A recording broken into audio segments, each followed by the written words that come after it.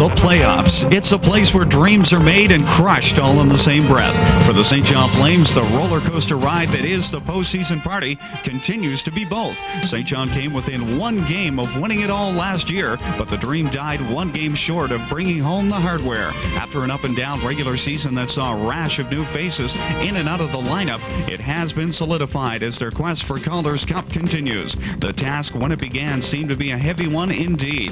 The fourth-place Flames taking on the first-place Lowell Loch Monsters, but the playoffs can bring out the best, and after capturing the first two games on the road, the Flames are back home in the friendly confines of Harbor Station, looking to complete the sweep and move one step closer to a return matchup in this year's Calder Cup final.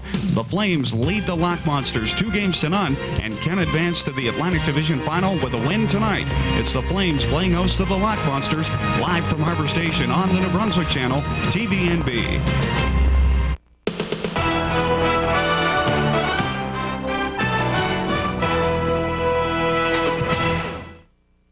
And good evening, ladies and gentlemen. Welcome to Harbor Station for live AHL action for a rare Wednesday night performance here in the playoff run for the St. John Flames. It's a midweek matinee. Of course, the Flames have the brooms out. The fans have the red on. We're all set to go. A little bit of Calder Cup fever left over from last year. Of course, Flames falling one game short, but a great start to the playoff run for the Flames. Up 2-0, win 2 on the road. A thriller in overtime over the weekend. Martin St. Louis potting the winner. He's pumped. He's primed. He's ready to go. Flames look pretty good right now. Loch Monsters, of course, backed into that corner. They have got to put the W up tonight, or it's bye-bye and on to the golf course. My buddy David Cooper scored the tying goal to put that game into overtime, which you said. Your buddy David Cooper. My buddy David Cooper. So go David Cooper, go. So anyway, but of note tonight, Eric Charon is in the lineup after suffering what he says was either the flu or food poisoning. He's not sure which. Lost approximately 14 pounds, so he's put the cheeseburgers into him today for tonight's game. No question. When you lose 14 pounds, you got to get ready, especially when you're getting right back out there. Haven't played in a couple of days. He's going to be a target out there. Going to have a bullseye on him because the Loch Monsters are going to know, hey, he hasn't played in a while. He's lost a little bit of weight. Let's see if we can knock him around.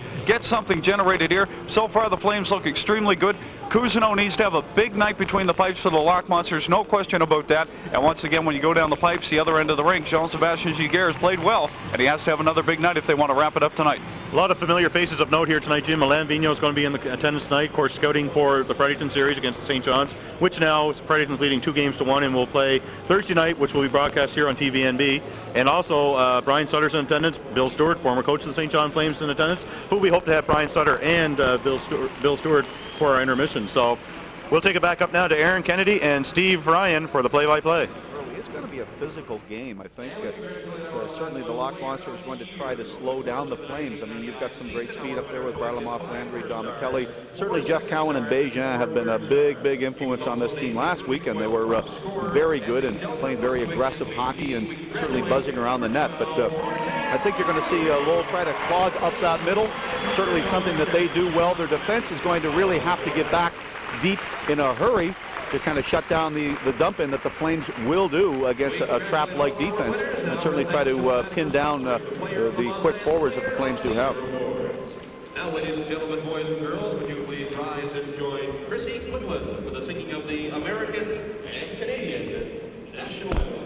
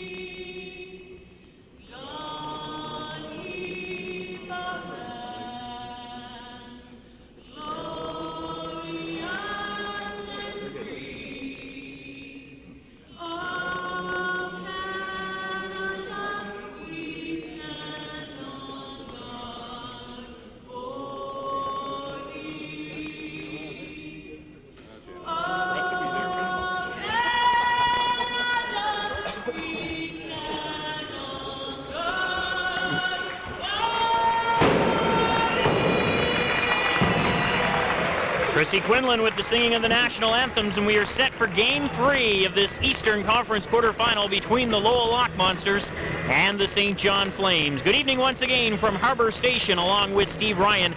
I'm Aaron Kennedy. Glad to have you with us for the Calder Cup playoffs. Baxter's Flames hockey on Country 94, and we say hello to those of you watching throughout New Brunswick on TVNB. It's a special edition of Saturday Night Sports, since it's not a Saturday. Jean-Sebastien Giguère starts in goal tonight for the Flames. He is to our left. At the other end, it's Marcel Cousineau for the Lowell Loch Monsters. He's been eliminated in his playoff career twice by the St. John Flames. He's trying to avoid the hat trick here this evening. The referee is 37-year-old Blaine Angus. The linesmen are Chuck McTagg and Derek Doucette. Eric Landry, who has eliminated Marcel Cousineau's teams in each of the last 2 seasons, last year with the Flames, 2 years ago with the Hamilton Bulldogs, is set to face it off at center with an ex-Leaf, Mike Kennedy.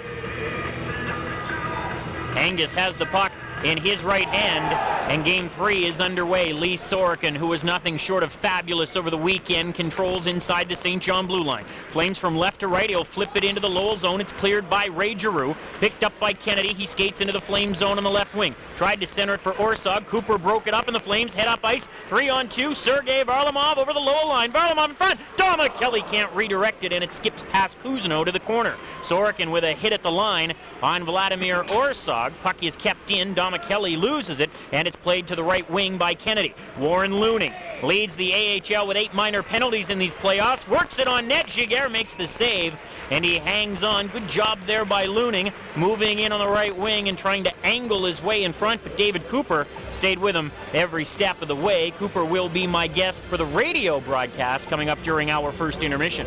Good job by Cooper last weekend. Everybody knows. Big goal. David Cooper's played very, very well as of late.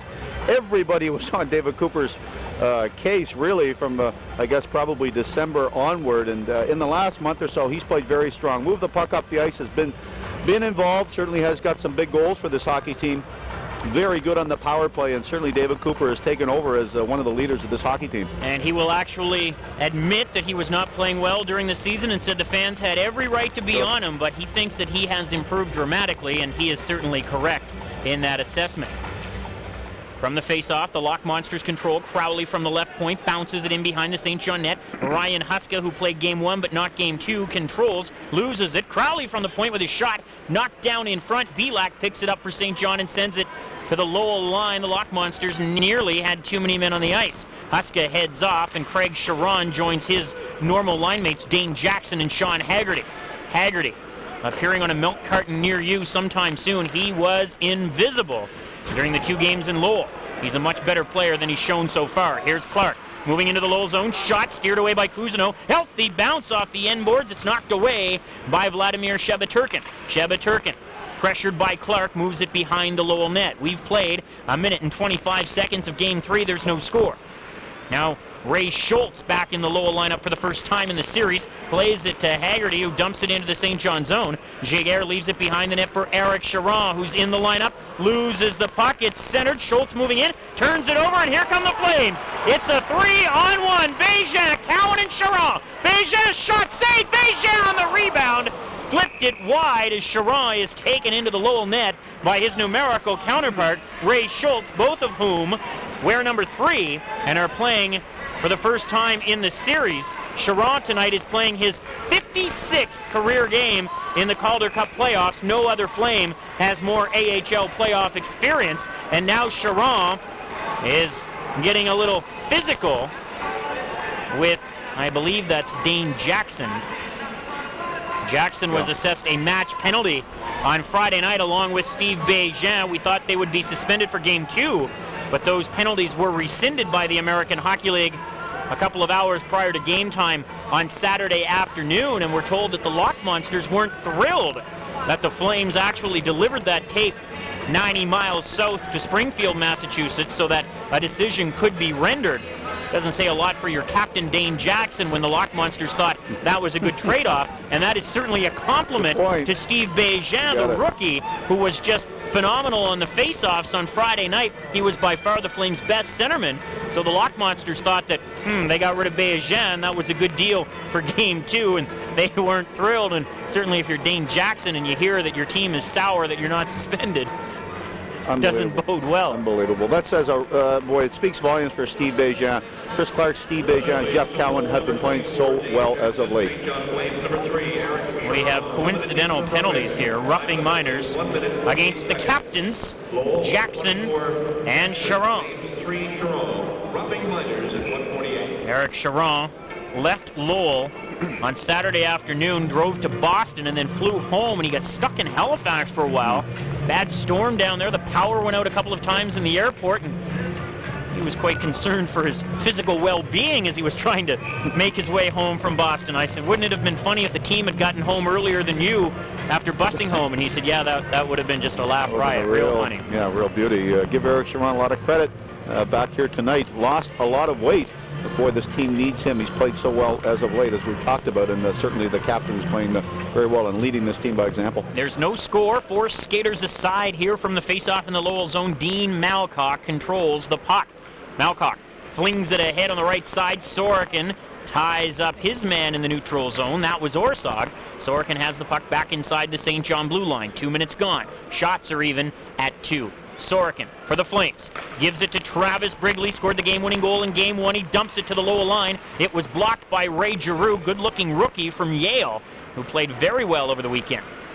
Now Malcock with a shot, partially blocked by Sorokin, picked up by Saloui. He'll move it for Belak. He swings it behind the goal for Sorokin. Flames from left to right. Sorokin is content to chip it off the boards down ice. Icing is waved off as Giroux is back to pick it up behind the goal. Brigley had his stick snapped in half as Malcock slashed it right out of his hands. Now Charron, without question, Lowell's best player in the series, ahead for Orsog, looking to split the defense, but Cooper played it away. Landry brings it up ice through the neutral zone, ahead for Kelly. Over the Lowell line, a drop for Cooper was off the mark. Scoville controls outside the Lowell blue line. 3 minutes gone in a scoreless first period of Game 3. The Flames looking for the sweep. The Loch Monsters looking to extend their stay in southern New Brunswick to a 4th game on Friday. Scoville for Landry. 1 against 2 at the Lowell line. Looning knocked the stick out of his hands. And Eric Cairns, who thought he had the game winner in Game 2. He had the go-ahead goal with about 3 minutes to play, and then that went down the toilet as the Flames rallied for the win. Cairns, 6'5", 230-pound defenseman out there at the left point. He has the puck, winds, fires wide, picked up off the end boards. Diving for that puck. Shigero way too far there. Was Looning. But Kelly comes up with it and he brings it up ice. Plays it into the Lowell zone. It's controlled there by Cairns. He gave it away. Kelly moving in. Wrist shot, pad save by Marcel Cousineau. And the puck is played off the boards to the neutral zone. Teams at full strength as the captains, Charron and Jackson, leave the box. Here's Landry into the Lowell zone on the left side. Chipping it in front. Cousineau makes the glove save. And he will hold on. Not a bad start to this one. Game number 3 in this series. There is no score. St. John out shooting Lowell 4-2. I think you can expect a lot from Nat Kelly tonight. Number 17, the speedy winger for the Flames, back down after a pretty good stint with Calgary. Lots of NHL types in the audience tonight. Brian Sutter and Rick Preston are here from Calgary, and certainly Kelly wants to impress somebody. We've loved having him here in his stay, but certainly Nat has eyes on the NHL, whether it's with Calgary or some other organization. He certainly wants to make a good impression here tonight. Eavesdropping on Frank Anzalone's pregame speech to his troops this morning, and he said, we want to throw some adversity at the Flames early on, and he used the Maple Leaf analogy from last night. They're a team that did not give up even though they fell behind early. But Anzalone telling his team that they can ill afford to come from behind. They need the first goal of the game, and here's Jackson looking for it, stepping in front of the St. John goal but losing the handle, and Varlamov, quick counter strike for the Flames ahead for Sorokin, moving in with a shot saved by Cousineau. And obviously Marcel is on his game here early on, as he was on Saturday night. You could not fault him for the tying goal, nor could you fault him on the overtime winner. He made a spectacular play in poking the puck away from Lee Sorokin. Unfortunately, Martin Saint-Louis was right in the high slot, and he fired it into the open net to give the Flames the victory. I was talking to Martin yesterday, and I said, your eyes must have been as big as saucers, and he said, no question, I like open nets, and he's the type of player who's not going to miss the open net, and that gave the Flames the victory in Game 2. But Frank Anzalone stressing the importance of the first goal, and we've talked about that all season long as far as the Loch Monsters are concerned. In the regular season, when they scored first, they were able to win 26 of their 33 victories. So the first goal is very, very big. They like to play that trap style, and certainly you can't think defense if you're behind in the game. Well, it's the type of game that these guys play, and they don't have that many gifted goal scorers. Certainly guys that can put the puck in the net, but really lines 1 through 3 really are just above average, and that'll be about it. The Loch Monsters control in their own zone. It's Nick Beaudoin. Stripped of the puck by Salloway. He tried to get it to Alan Eglin, who's lost his helmet. He did that a couple of times on the weekend. Now Buddy Wallace plays it wide of the St. John net. Looning in the right corner. In behind the goal for Nick Beaudoin. Eglin took it away and brings it up ice for St. John. Pass for Brigley. Deflected into the Lowell zone, and this will be an icing as Cairns is back for the touch. We're still scoreless. 15-15 remaining in period number 1. Don't forget Game 4 in the Eastern Conference quarterfinal series between Fredericton and St. John's is necessary. It'll be played tomorrow night at 7:30 at the Aiken University Center in Fredericton, and that game will also be televised here on TVNB. If a fourth game in this series is necessary, it'll be played here at Harbor Station Friday night at 7. Baxter's Flames hockey. The Calder Cup playoffs will begin with the pregame show at 6:45. If the Flames win tonight, we don't know when they'll play next, although we do know it'll be on the road, either in Fredericton or in St. John's. Face off to the right of Jean-Sebastien Giguère, won by Eglin. Salloway, with 3 goals in the series, cuts in behind the net, turns it over to Dmitry Nabokov. His shot just skipped wide. Pinching in his Cairns, but Eglin knocked it away. Here comes the speedy Salloway into the Lowell zone. It's whacked away into the corner by Ted Crowley. Now in there to help out is Travis Brigley. Salloway tied up in the corner. Puck is loose. Brigley lost his stick, then gets it back. Now Salloway working it along the end boards. Finally it comes loose to Travis Brigley to the point. It bounces past Eglin and back to the St. John blue line. 5.5 minutes gone, scoreless first period. Eglin turns it over, moving in is Kennedy. Scoville forces him to the right corner. Now Nabokov loses it to Eglin. Eglin swings it off the boards and sends it down ice. Icing is again waved off by linesman Chuck McTagg. Ray Giroux is back to pick it up for Lowell. Giroux sends it to Looning. Looning bumped by Clark. Feeds it ahead for Beaudoin to the St. John line. Stripped by Belak. Belak hustles after it into the neutral zone, now into Lowell territory. Belak in behind the net, tried to center it. Clark battling in front with Schultz. Schultz sends it off the boards. Cowan knocks it down. Cowan in behind the net, wrap around, save! Cousineau. Cowan on the rebound. Cousineau thought he had the puck pinned. It's loose in behind the Lowell net, which has come dislodged. So we get a whistle with 13:46 remaining in the opening period, and the game is still scoreless. Well, good job by that line again, and these guys go hard. They play very physical. I'm talking about Bégin, Clark, and Cowan.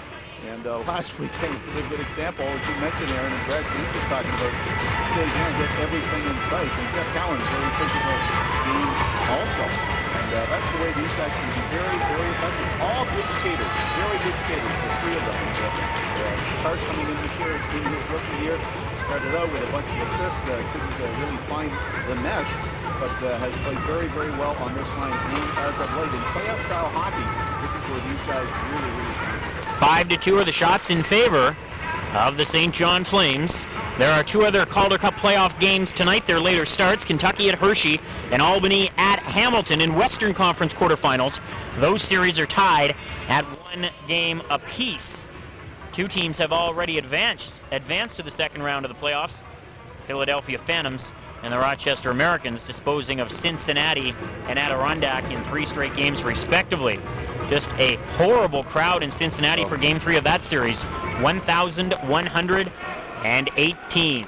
Gaetan Royer bumps Schultz off the face-off. Flames got a shot away, and the Loch Monsters come up with it. Beaudoin turns it over to Charon, the neutral zone. Then Charon got tripped up by Schultz. He stuck the knee out, and trips Charon, and that'll be a penalty against Ray Schultz. Now Frederick Oduya comes in and roughs up Schultz. Royer does as well. Oduya has had more ice time in this game with that shift than he had on Saturday night. He did not play at all, and certainly you can expect that Oduya will get more ice time tonight, especially if the Flames were able to get a lead and they're trying to hang on in the late stages of the game. Things perhaps start to get a little out of hand, but Oduya here may very well have negated a St. John power play. Not a good play by Frederick Oduya, and that's, you want to get the power play early. That's what we were talking about in the pregame show. Really jump on this team early and try to get a goal early and really shut them down, but not a good play by Oduya.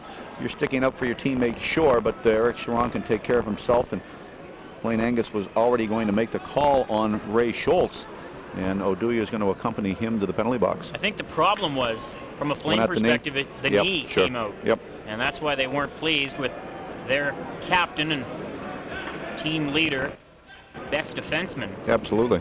Someone is going after his knee. Tempers can flare. So it will be coincidental minors here. Schultz for tripping. Number 11, Frederick Oduya. Minutes for roughing. It's a minor for roughing. 6:26 the time, so the teams will play. 4 skaters aside for the second time. 11, Oduya, a roughing minor. Eric Charon wrapped up the regular season with points in 4 straight games. He was the team's best defenseman this year. Played 11 games in Calgary, no goals, 1 assist, and 14 penalty minutes. Tonight or tomorrow between 11 a.m. and closing. Well, Rico's at a crossroads in his career right now. Certainly this team, he's very valuable to this team. Let's face it, he's a leader, he's their captain.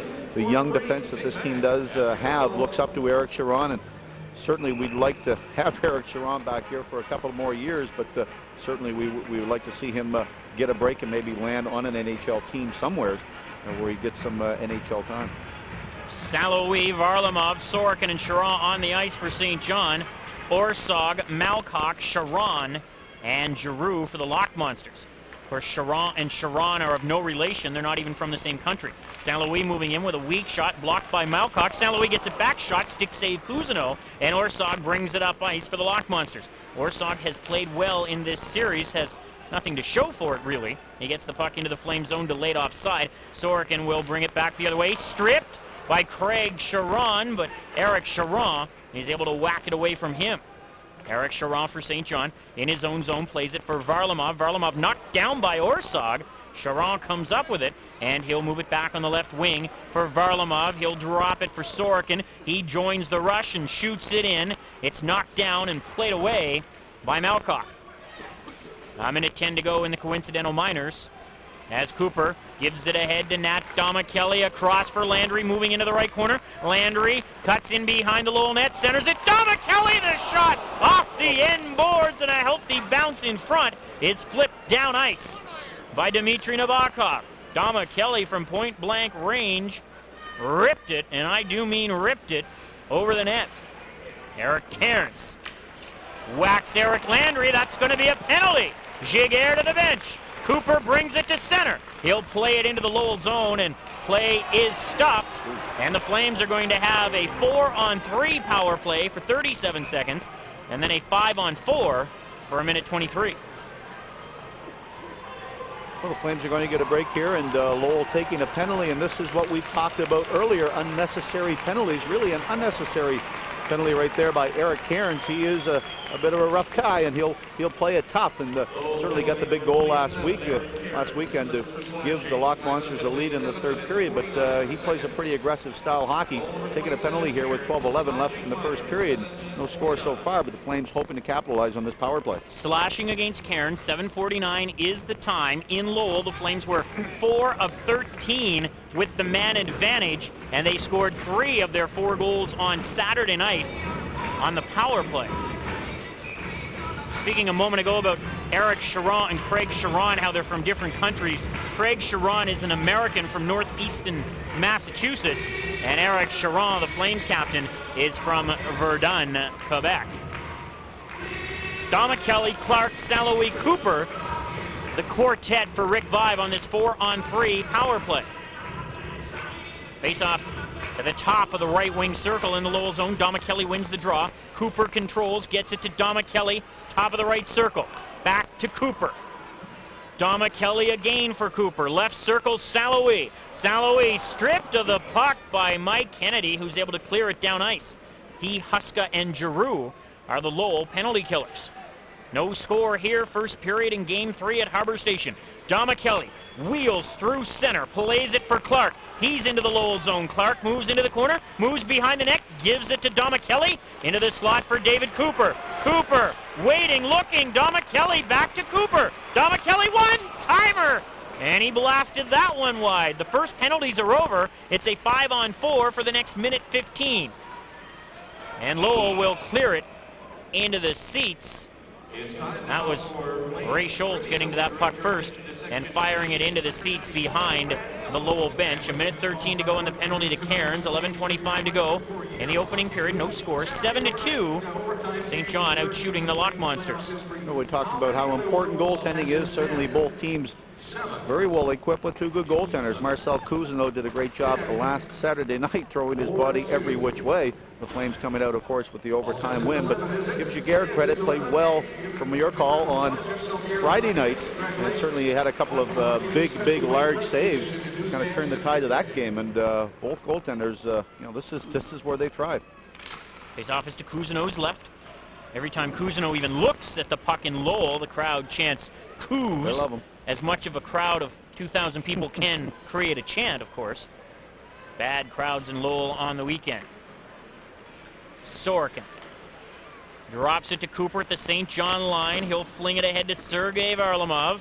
Loch Monsters bottling up the neutral zone. Now Landry brings it into the Lowell zone. Drops it for Brigley. He'll play it to the right corner. Varlamov skates after it in front, looking for Landry. Cousineau whacked it away with the paddle of the stick. Landry to the left point. Sorokin can't keep in. 37 seconds in the power play. Cooper in the neutral zone. Back pedals to his own line. Moves it for Landry. Cross ice for Sorokin. He'll blast it in. It rims around the boards into the right corner. Varlamov is the first one on it. He gets it deep for Eric Landry. He turns it over to Craig Sharon. He's pestered by Varlamov, but he's able to get it out, and then he whacks Varlamov in the back for good measure. 15 seconds in the penalty. Sorokin heads up ice, Flames from left to right. He gets it to Saloui, and that's whacked away by Haggerty.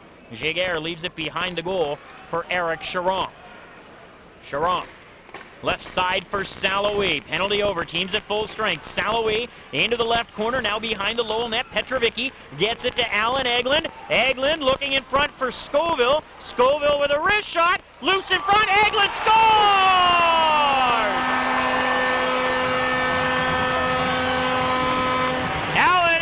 Picks up the loose puck at the side of the Lowell net and flips it shelf past Cousineau. Flames lead 1-0. Good job by Daryl Scoville of keeping that puck in and it going towards the net as he was turning away from the net.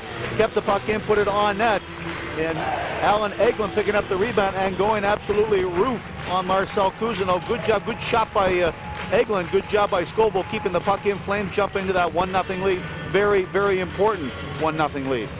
10 minutes even, the time of the goal for Alan Eglund, a late season pickup coming over. What a pickup.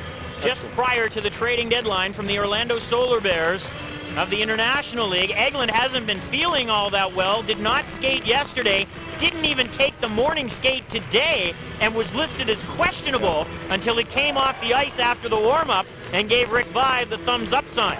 Boy, you got to love him the way he plays. Everyone talked about how tough he played last weekend, and that's an important part of this team, to be able to be aggressive. Here's Cairns. Sends it into the St. John zone. Scoville will take it from Giguère. So the Flames have that 1-0 lead. We'll have to see how the Loch Monsters respond to this adversity. Scoville and Petrovicki the assists on Eglund's first of the postseason at the 10-minute mark. Here's Royer in front. Shot! Saved by Cousineau. He was looking back into the net, and he lets out a sigh of relief when he realized that the puck wasn't in the cage. It was underneath his pads. But Gaetan Royer scooping up that loose puck in the right circle and he gave Cousineau an anxious moment. Boy, he's got a heavy shot, Gaetan Royer. Certainly a tough character, pretty good skater. Noticed him first over on the rock over in Newfoundland. A couple of howitzers he let go. He certainly has got good velocity on that shot, but someone else that's been out there in this last shift and got an assist on the goal, Ron Petrovicki, has done a great job as of late when he's been in the lineup. Certainly he's been in the lineup, just hasn't played a heck of a lot, but Petrovicki's done a good job going hard to the net, a good shot, and working very hard out there. Scored a lot of points in junior last year, but Petrovicki really coming to play here again tonight. He was seldom used on Saturday night, but he was on the ice in the last minute when Ted Crowley took the hooking penalty. That resulted in the power play goal that forced the overtime. You guys talked about the fact that he didn't play and might have some fresh legs, and certainly Petrovicki, if you've got to sit anybody out, you certainly hate to sit him down. He's played so well as of late, but boy, the numbers are tough with this team. Everyone playing so well right now. Nick Baudouin from the left circle in the St. John zone. Shot blocked by Cooper. There'll be another penalty against Frederick Oduya for dragging down Vladimir Shebeturkin. Cousineau scampers to the bench. The Loch Monsters have the extra skater on the ice, and they have the puck back in their own zone. Shebeturkin still covered in snow after falling to the ice a moment ago. 9 minutes remaining in the opening period. This is a lengthy delayed penalty, which is now blown down. There'll be a tripping call against Frederick Oduya. 11:06 is the time. Obstruction tripping technically is the call if you are keeping score. Well, Oduya hauling down the Lowell player in front, and that happens. That's the type of game that Oduya plays. He's physical. He'll take the odd penalty. Certainly nice to have his physical presence back there. The complexity of this team, especially on the defense, has changed so dramatically. It's great to have Eric Chiron back, and no one will deny that. But boy, Lee Sorkin, and you've talked about it, Aaron, how well he played last weekend. Certainly he's going to give you some offense, but boy, gives you that physical presence. Certainly Wade Belak with his size and strength. It's great to have him back there, and this is a different D than we've seen throughout most of the year. A physical defense now that actually can move the puck up the ice. Lowell's PP could be filed under the letter B over the weekend. It was brutal. 1 power play goal in 19 chances. 11:06, the time of the obstruction tripping penalty against Oduya. Lowell with its first power play of the evening, and Nat Domicelli stops the Monsters in their tracks at the St. John blue line and backhands it down ice. Flames with a 1-0 lead on the goal by Alan Eglin. Domicelli stops them again, kicks it into Lowell territory. Landry meanders in there deep. Landry is bumped along the end boards by Giroux. Landry gave him a whack in the face with his left hand, just for good measure, as Craig Chiron carries over the St. John line. He works it in behind the net. Kennedy hammered into the end boards by Chiron. Giroux from the point, shot! Giguère the save, and Kennedy gets hammered off the save by Eric Chiron. Kennedy complaining to referee Blaine Angus, but he's been around long enough to know if you're parked in front of the netminder, you're going to get hacked and whacked. And good shot by Giroux. Great-looking rookie from Yale. He scored the first Lowell goal of the series on Friday night, and he's going to be a good one. He just put his head down and let that one fly from the left point with heavy traffic in front. You talked earlier about the people in attendance tonight. Alain Vigneault, Réjean Houle, Mario Tremblay, Rolly Melanson, and Pierre Mondu from the Montreal organization. Bill Waters is here from the Leafs. Nick Polano, Brian Sutter, Rich Preston from Calgary. Bill Stewart, the head coach of the New York Islanders, the parent club of the Loch Monsters, also in attendance tonight. Alain Vigneault was beside me last night in the press box at the Aiken Center. He signed about 200 autographs. I didn't sign any. Sorkin fires the puck down ice. Yeah, no family members in attendance last night, that's why. 8 minutes remaining in the first period. Flames with a 1-0 lead. Incidentally, Réjean Houle, Mario Tremblay, Pierre Mondu, and Rolly Melanson, 16 Stanley Cup rings amongst them. Heavy fingers there. Giroux, back in the Lowell zone, controls. Loch Monsters from right to left. Craig Chiron, their leading scorer during the regular season, pestered by Eglin every stride of the way, gets it in deep, however. Giguère leaves it for Sorkin. He'll play it off the boards. Chiron keeps it in with his left skate. Haggerty, back to Chiron. Back to Haggerty on the right side for Chiron. High slot with a shot. That one was partially blocked by Sorkin, who threw his body in front of it, and then he's able to clear. Sorkin says when you win, those injuries that you have to ice down just don't hurt as bad as they do when you lose in the playoffs. Warren Looning into the right corner. Puck is in behind the net. It's swept to the left point. Shebeturkin holds in, flips it along the boards. Orsog works it in behind the net. Chiron flips it away from Looning. and Bejan will clear. Penalty to Oduya is over. Make the Monsters 0 for 1 with the power play tonight, 1 for 20 in the series. And you don't win many playoff series with those kind of numbers. Not a chance. Give the Flames good credit, though. Set up a good box and played very spirited D.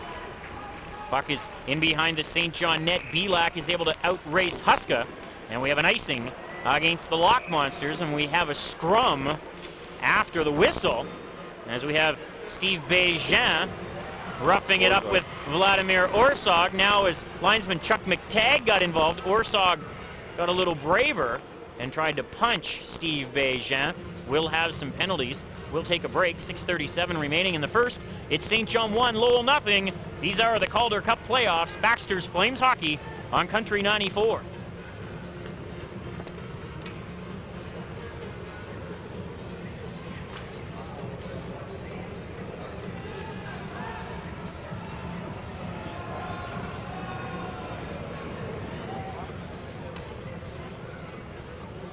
St. John Flames penalty number 20, Jeff Cowan, 2 minutes for roughing. Time of the penalty, 13 minutes, 23 seconds. Flames number 20, Cowan, roughing minor, 13:23. The only penalty has been assessed to Jeff Cowan, roughing at 13:23. So the Flames will be short-handed. I'm not sure why the faceoff doesn't come outside the Lowell blue line after the Flames took a penalty off that icing call, but nevertheless the faceoff is deep in the Lowell zone. And the Loch Monsters have their second consecutive power play. Crowley backhands it in behind his net, and the Loch Monsters will bring it up ice. Craig Sharon can't spot Looning with the pass. It's into the St. John end. Belak bumps with Looning in behind the St. John goal. Sharon plays it. Orsog controls in the right corner to the point. Giroux, shot wide, picked up by Kelly. He hits Ted Crowley, and Landry is able to clear. 6 minutes remaining in the first, and the Flames get a round of applause for the extra effort there. Big hit by Kelly. Giroux fires it in. It's off the end glass, bounces towards the net. Jaguar flips it along the boards, and Eglin will fire it down ice. 1-0, St. John leads. 1:07 to go in the penalty to Jeff Cowan. Back to pick it up, it's Crowley. Crowley, now for Mike Kennedy. He races through the neutral zone to the St. John line, shoots it into the right corner. It bounces along the left wing boards. Jackson in behind the net, looking for Kennedy. It comes back to Jackson to the left point. Sheba Turkin gets it now for Crowley. He'll chip it into the right corner. Haggerty behind the net. Kennedy plays it back along the board. Sheba Turkin with a shot. Jaguar the save. Rebound. Backhanded attempt by Kennedy is played away by the Flames defense. 30 seconds in the power play. Landry in the neutral zone fires it in behind the Lowell goal. Cousineau will leave it for Vladimir Sheba Turkin. Lowell from our right to left. Sheba Turkin into the St. John zone on the left wing boards. Bounces it in behind the net. Sorokin with a chance to clear. Takes advantage and dumps it all the way down. Just a dozen seconds left in the penalty to Cowan. 1-0, St. John leads. Giroux back in his own zone. Hustles into the St. John end. Giroux with a shot. Steered away by Jaguar. Kelly has it back, hands it ahead. Knocked down by Buddy Wallace. Point shot by Malcock is wide, as Mater was knocked down in front by Belak.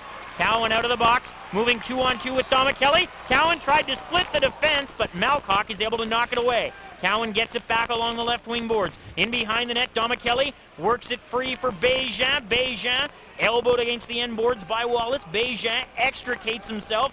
Bejan cuts back in behind the net. Bejan turns, shoots just wide. Great effort by Bejan, coming out on the backhand, switching to the forehand, and just missing the right post.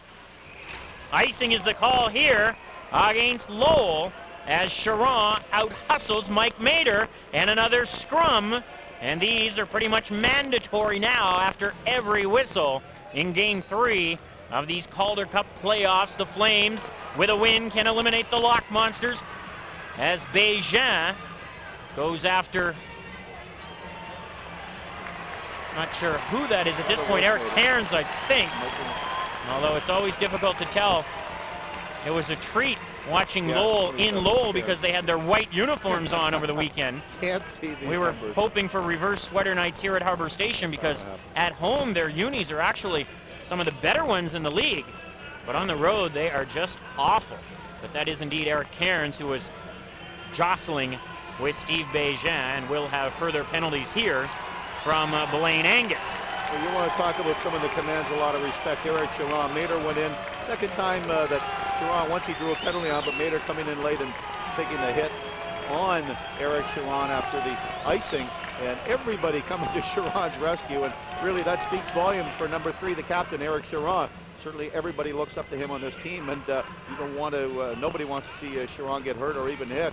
And really, once again, it speaks volumes for the captain's presence. Hot fudge, caramel, pecans, DQ soft serve.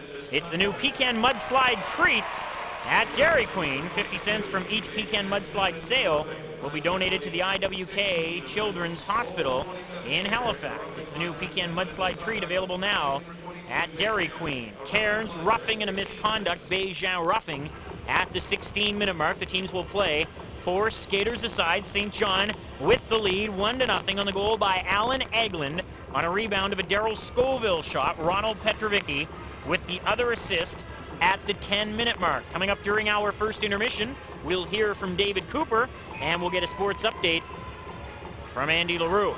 Aaron Kennedy and Steve Ryan at Harbor Station. Barry Johnson and Jim Hennessy are your intermission hosts on TVNB in a special edition of Saturday Night Sports. Flames with the 1-0 lead. Face-off coming up to the left of Marcel Cousineau.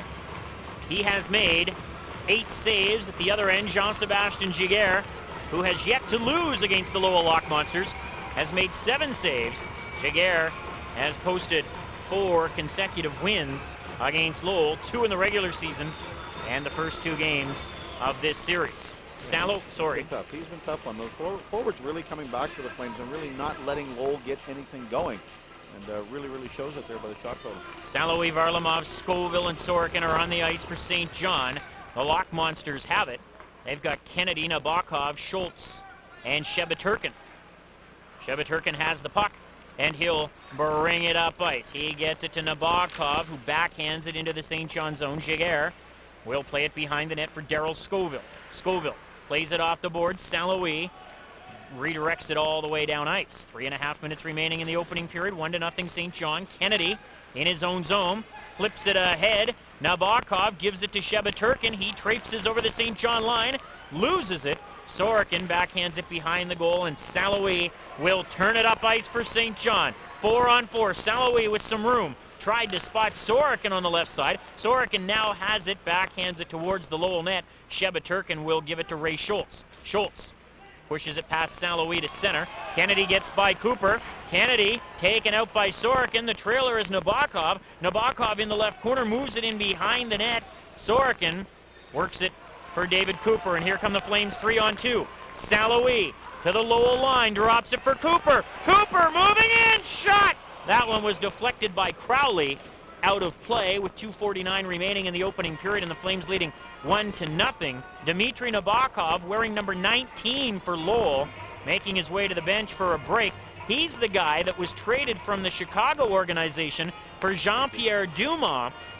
And I don't know if you're aware of this or not, but Dumas played 24 games this year for the Blackhawks. He developed what the Blackhawks termed a strained back in the last week of the season, which prevented him from playing 25 games, which would take him out of Calder Trophy running for next season. He is the early favorite after playing extremely well in the AHL and then getting a taste in the NHL with the Blackhawks. And the Blackhawks team that failed to make the playoffs again this year, looking for something positive, a nice spin. So Dmitry Nabokov, who was traded for Jean-Pierre Dumas, has a lot of pressure put on him here in this Islander organization, because right now it looks like a bad deal for Mike Milbury. Yeah, and that's been said on a couple of major networks. Nabokov not looking that good, but Dumas and the Blackhawks looking a lot better down the stretch. Dumas having a couple of good multiple-point games. Nat Domicelli drops it for Eric Chiron. Lauren Mollican has the interim removed from the interim coach designation. Good man who used to coach the Hamilton Bulldogs in the AHL.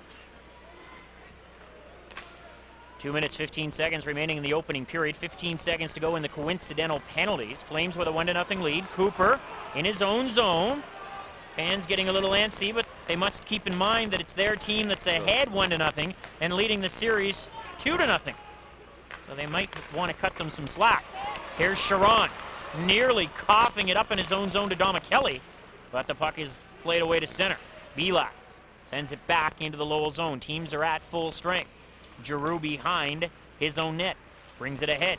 Giroux steps away from Alan Eglund and fires it in. It hit Belak in the chest, picked up by Looning. Looning down low. Baudouin tried to center it. It ends up in the right corner. Huska turns it over to Lee Sorokin, and he'll blast it off the boards to center. Schultz for Looning. He cuts back into his own zone, steps in front of the net, and plays it in behind the goal. It skips away from Schultz. It's picked up by Baudouin. He can't get it out. Brigley knocks it down, steps away from Huska, and Petrovicki shoots it behind the Lowell goal. 69 seconds to skate in the first. Flames with a 1-0 lead. Baudouin hounded by Petrovicki in the neutral zone. Eglund comes up with the puck. He plays it to the Lowell line. Now Kennedy brings it ahead, and he'll fire it in. Jaguar emerges from the crease, leaves it behind the goal for Scoville. Left side for Brigley. Bégin was tripped up. There'll be an obstruction penalty against Kennedy. Brigley with a shot. It's off the end glass. Kept in at the line by Landry. Now the Loch Monsters gain possession, and play is stopped. Kennedy will head off for obstruction hooking at 19-16. Good job by the Flames of breaking out using that speed, and sometimes that speed will create a penalty as Mike Kennedy hauled down the Flames player. And we're going to go on the power play. 43 seconds left here in the first period, already up 1-0. And boy, key face-off and key 43 seconds left here as the Flames, if they can get a successful power play going here, could jump into a 2-0 lead, and that certainly would have to play on Frank Anzalone and his troops, being down 2-0 in the series, and certainly it could be down 2-0 here at the end of the one. Obstruction hooking against Kennedy, 19-16. Power play number 2 for the St. John Flames. They lead the game 1-0. They lead the series 2-0. Landry, Varlamov, Domicelli, Cooper, and Salaway. Sharon, Huska, Malcock, and Giroux, the penalty killers. Malcock looks to clear. It hit the linesman Doucette. Cooper gets it to Landry on the right wing boards. Landry moves it for Domicelli. Landry got knocked down by Malcock. Domicelli took the shot, and Cousineau makes the save and covers up. Landry got flattened there by Dean Malcock, who took some extra liberties with his team already short-handed, sensing that perhaps Angus would not make that call, and he was correct in that assessment. Good job by Domicelli moving to the middle. He's got the shot, and certainly he is the key. You want to get him the puck. He's got a good shot from anywhere in the slot, and certainly you want to get Varlamov with the soft hands down low or anywhere near the net. This is a good trio, a good combination, and certainly with David Cooper out there, who really has done a great job on the power play. Flames looking to jump into a 2-0 lead. An even 32 seconds remaining in the opening period. Another draw to Cousineau's left. Landry against Sharon. Landry wins it again. Landry kicks it to Cooper. Cooper moving in. Shot save. Cousineau, no rebound. Good job once again. Flames winning the draw, and it's very, very, very important getting it back to Cooper, and that is the key. He can work it from there. He has the option, of course, of taking the shot or dishing off, but deciding to take the shot, and a good job by Marcel Cousineau making the save with, of course, no rebound. 26.3 seconds remaining. Shots are 11-7 in favor of the Flames. At one point, when the Flames took their 1-0 lead, the shots were 8-2. So Lowell has come back a little bit in the latter stages of the period. Yet they still trail 1-0. Another face-off to Cousineau's left. Landry wins it again. Varlamov for Cooper to Nat Domicelli, top of the right circle, down low on the goal line. Varlamov to the point. Cooper, shot! Bounces off a body into the right corner. 15 seconds in the period. Varlamov back to David Cooper. Cooper for Salaway to Cooper. One-timer save! Rebound, they score! Eric Landry, it's 2-0! We talked about the importance of a face-off. Flames didn't get it clean, but it was kicked back to David Cooper, and a good job of controlling. A couple of passes, and Cooper getting the shot on. Eric Landry and Varlamov in front. I believe it was Landry that put it behind Marcel Cousineau. A good job of good positioning and a good job of controlling the puck by the Flames. Flames jump into a 2-0 lead. That is a big goal. It was indeed Eric Landry who again won a number of face-offs deep in the Lowell zone, and like you said, he didn't win it cleanly, but he stayed with it. Absolutely. And they were able to get the puck back to David Cooper. And the opening period will come to an end at Harbor Station. Flames 2, Lowell nothing. Boy, that's a big goal. That is an absolutely huge goal, and if anything is going to give you momentum, that goal, that type of goal, will do it. The last minute of the period, the dying seconds of the period. Great job by the Flames of getting the face-off once again. Great job by Eric Landry. He's been playing much, much better as of late. And you give him Varlamov and Don McKelly, and why wouldn't he play a lot better? He's doing a great job getting the face-off, and once again, David Cooper, an integral part of the power play. He does it again. Do you think that knot on Frank Anzalone's tie just got a little tighter around his neck? Yeah, I'd say Frankie could be choking up a couple of gasps right there. That has to hurt. That really is. It's such a big goal for the Flames, and really that has to deflate the Lowell Loch Monsters, who are coming in here down 2-0 in the series, certainly coming into a team's rink that this team has been playing very well. You go down there and take two. You come back here, you know, your backs are up against the wall if you're Frank Anzalone, and certainly this last goal to make it 2-0 really has to hurt big time. 2 St. John goals in that period. Eglin, his first from Scoville and Petrovicki at the 10-minute mark. And then Landry, his first from Cooper and Salawi on the power play. 19:52 officially is the time of the goal. The shots were 13-7 in favor of the Flames. Your first period penalty summary: Jackson and Craig and Eric Charon roughing at 1:48. Schultz tripping, Oduya roughing at 6:26. Cairns slashing at 7:49. Oduya obstruction tripping at 11:06. Cowan roughing at 13:23. Cairns roughing and a misconduct. Bejean roughing at the 16-minute mark. And Kennedy obstruction hooking at 19:16. It's 2-0 St. John after 1 in Game 3 at Harbor Station. These are the Calder Cup playoffs on TVNB and Baxter's Flames Hockey on Country 94.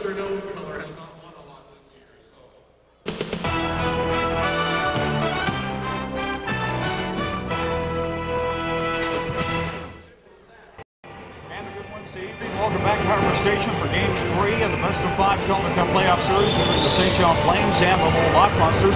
After 20 minutes of play, Flames lead 2-0, and second period action coming right up. I'd like to welcome into the makeshift studios here tonight Bill Stewart, former Flames head coach, and now the head coach of the New York Islanders. Thanks for dropping by, Bill. Thank you very much. Pleasure to be here. I guess we'll start with how's it feel back to be in the friendly confines of Harbor Station? Well, it was a great facility, certainly to apprentice in, and the fans were great. Town was great. It was just a positive experience. Now you're here, of course, Lowell being the affiliate of the New York Islanders. Taking a look at things, how do you see the first period so far? Well, obviously we didn't deliver any adversity as far as I was concerned on our behalf, but give credit to the Flames. They played very well. I think they're very well prepared. Of course, last year you one game shy away from winning the hardware, bringing it back home here to St. John. Tell us a little bit about that Game 6 and your feelings after the game. Well, it was a situation where I think everybody went to the wall for one another. Anytime you give yourself that opportunity to play and try and win a championship, I don't believe there's any losers.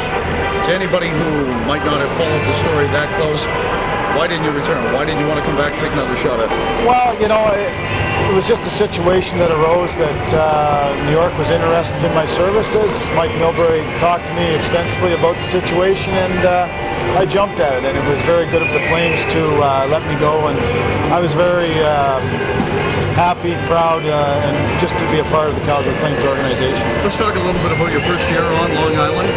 Give us a kind of a review of how you felt the season went. Well, I started out as an assistant coach, and it was an experience. Rather than making decisions, you're making suggestions. But you know, as the season went on, and then they did make the coaching change, I felt very acclimated to the situation. So, of course, kind of a rebuilding year is going right now in New York.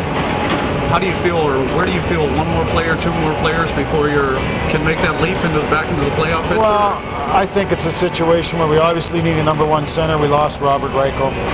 We need an experienced defenseman. We have a good young core of defensemen, and possibly, you know, a guy that can put in 20 to 25 goals, lead a little extra leadership in that regard. I think the future looks pretty bright for the New York Islanders. It's a situation where we've got to give these people with potential a time to grow. Now, Zygmunt Kofi, of course, was a late sign. He was late getting to camp this year, late getting to start with the team, period. How bad did that hurt the chemistry? Well, he's been around the organization for 4 years. Chemistry-wise, I don't think it hurt. I think it hurt as far as his production early, because you can't take 3 months off and expect to jump back into the National Hockey League. He's a formidable opponent. He's just a great guy. He certainly can take people out of their seats, and that's what the game's all about. Now, the big question is, are you going to be back on Long Island next year, or do you want to get into that? Well, no, we're negotiating right now, and certainly if there's a commitment made by the Islanders towards myself, I'm certainly more than willing to make that commitment back. And I think that's what breeds healthy relationships, and certainly I see nothing but positive for the New York Islanders. How do you see the playoffs so far? Any big surprises in your book? Or? Obviously, Ottawa getting beat 4 straight. They were an awesome team throughout the course of the 28-week season, but it was just one of those things where they got kind of in a rut. They never were in a rut all year, and it was just an unfortunate situation. You always want to see any of Canada's teams do the very best. I'm going to stick you out on the limb here. What do you think is going to win the cup? New Jersey. Devils? Yeah. Big reason why? Or? Balance, brodeur, very, very well prepared, and depth. Bill, thank you very much. Thank you. That's former St. John Flames head coach Bill Stewart, now of course the head coach for the New York Islanders. Live from Harbor Station, the Flames lead the Lowell Loch Monsters 2-0 after 20 minutes of play, and we'll be right back after this. Aaron, briefly describe the 2 games down in Lowell as you were there, giving the play-by-play for the rest of the people in the province that didn't hear. Well, there were 2 pretty vicious playoff games, that's for sure. Those 2 teams had played the last 2 games of the regular season here at Harbor Station last weekend, so it really carried over, and it started right from the opening face-off on Friday night. There was so much pushing and shoving after the whistle, and just during the game itself, the stick work was brutal. There were 2 match penalties assessed for deliberate attempt to injure on Friday night. They were rescinded on Saturday to Steve Bejan, Dane Jackson. Both of those guys were able to play. Lowell sent in a tape looking for supplemental discipline on a Wade Belak incident. They were just 2 very vicious hockey games, but I guess that's what you have to expect during the playoffs, is that there's going to be that extra hacking and whacking that perhaps isn't as prevalent during the regular season. How Dom Kelly and Belak coming down, how much of an impact have they had on the team? Well, I think the biggest difference between St. John and Lowell right now is that the Flames got a bunch of guys back from Calgary, and Lowell got a lot of players back from the Islanders. They had 6 guys up with the parent club at the end of the National Hockey League season, but the biggest difference is that the St. John guys feel like they're a part of the team, and the best example is a Mike Watt, who's down with Lowell. He played 74 games this year with the Islanders, so he came down and played 1 game with Lowell, and I don't understand how he's expected to feel a part of the team, and he's a very good player. He's a National Hockey League caliber player, and he hasn't done very much in this series, and I was expecting a lot more from him, but he seems to be somewhat disinterested, and perhaps you have to expect that. Some of their other players just really haven't performed that well. Craig Sharon, a veteran who's won the Calder Cup before, has really been their key player, but for St. John, Belak coming down, Lee Sorkin, who was up in Calgary for a while and then came down and was injured, he was just phenomenal on the weekend without Eric Sharon. He was so good on Saturday night, it was unbelievable. He had 4 points, including a goal, had the breakaway that led to the game-winning goal in overtime after leaving the penalty box. He was just phenomenal, and this is a guy who played 4 seasons in the Rangers organization, never got a crack in the NHL, played 1 game after the trade in St. John, and all of a sudden was up playing on Hockey Night in Canada with Calgary on a Saturday night in Phoenix. So he's just been a tremendous pickup, and the Flames have added sort of to the mix, and I think their chemistry has really started to gel together. Let's change gears a little bit. Your views on the Fredericton and St. John series. Tuesday night, Fredericton lost in overtime to the Leafs. What do you think of that series, and do you think, what kind of a series do you expect of it, Fredericton and St. John? Well, I predicted that the Leafs were going to beat Fredericton in 5 games, but I certainly didn't think the Fredericton was going to win back-to-back games in Newfoundland. That game on Tuesday night at the Aiken Centre was just a fantastic hockey game. It was unbelievable. The third period was as exciting a hockey as you could ever want to see, and it was interesting because of what had gone on in the morning skate. There was a little bit of a rumble after the Canadians refused to leave the ice at the appointed hour, and the Leafs decided to just storm the ice type of thing, and you thought it was just going to be a bloodbath after the Canadians got the early goal and then were ahead 2-0. You thought, well, this is really going to degenerate now into a big kook show, but it didn't. The Leafs stayed with it. They got the late goal in the second period on the power play to make it 2-1. Then they got the late goal in the third with the goalie pulled to tie it, and then they won it in overtime. And I think the Leafs are going to win on Thursday, and I think that series is going back to Newfoundland. And who knows what can happen in a Game 5, but it's interesting in these best-of-5 series, and we're going to see that tonight from St. John. If you come home up 2-0, which you probably weren't supposed to do when winning both games on the road, if you lose that third game, then all of a sudden you think, uh-oh, what's going to happen in Game 4? Because if you lose that game, then all of a sudden you have to go back on the road and try to win in that building again. So it's going to be very interesting, and I know that St. John hopes that it doesn't have to worry about the same fate that Fredericton might have to deal with now. But in terms of talking about a Fredericton-St. John series, I think that's quite premature from both ends. The Maple Leafs wouldn't want to hear talk like that, and neither would Lowell. Let's give us your prediction on the National Hockey League. Who's going to win the Stanley Cup? I think Colorado is going to win the Stanley Cup. It was interesting what happened with the tragedy in Columbine High School, where they moved that series to San Jose, and you thought, if San Jose can get a split, that might turn to their favor, but Colorado took care of business down there, and they should be able to wrap that up quite handily. And if you can get Colorado and Detroit playing in a Western Conference final, they could hammer away at one another, but I still like Colorado. I like Patrick Waugh. I like the guys that they've added, certainly with Fleury, and I think they can probably hoist it again. Okay. Period of play, the St. John Flames are leading 2-0 against the Lowell Loch Monsters, and an edge on goals here, shots on goal, 13-7. Jim, your views on this period so far? Well, crashing and banging. I kind of figured both teams would come out, try to set a tone. Lowell trying to take the physical end of things, trying to intimidate the Flames a little bit, I think. That didn't work. Flames, of course, got a nice goal from Alan Englund. Late goal from Eric Landry to finish it up at 2-0 after 20 minutes of play. So if the Flames can keep up this intensity, I'm sorry to say it, but the Lowell Loch Monsters are going to be looking for their first reservation on the golf course come tomorrow morning. I've been talking to Aaron Kennedy before that interview that we just showed. He said if you see the Flames getting up 1-0, 2-0, somewhere in that area, he said you're going to expect the Lowell Loch Monsters to pack it in, say thanks a lot, it's been a great season. We finished first, at least we got a banner to show for it for the Atlantic Division. But Aaron just didn't think that the Lowell has it to play tonight. St. John's not a big physical team, but they're showing it tonight. They're playing big, they're playing physical. Wade Belak, Sharon, who is coming back, as we mentioned earlier in the top of the show, is coming back from an injury, basically with either a flu or a stomach food poisoning. And he's in there, he's up in the rush, he's banging in the corners, he's throwing a few knuckles, with the gloves on, obviously. But one thing I noticed was Chris Clark got a little pow in the jaw there, and he went down like a sack of bricks, It's just, I don't know, maybe a little bit of a glass jaw there, but I think we're going to see things break open here in the second period. Lowell Loch Monsters have nothing to lose. They're right behind the 8 ball, and the 8 ball is just about ready to tip into the corner pocket. Hey, this is it. I mean, they've got to lay everything on the line tonight, because if they don't, then of course there's no Game 4, there's no Game 5. That's it. That's the end of the season. A lot of people were questioning whether Lowell, should they have finished in first place. Well, yeah, they played in it well enough to finish in first place, but if you're a Flames fan, you're sitting back home tonight, you're going, this is the total package. This is what the St. John Flames had to offer.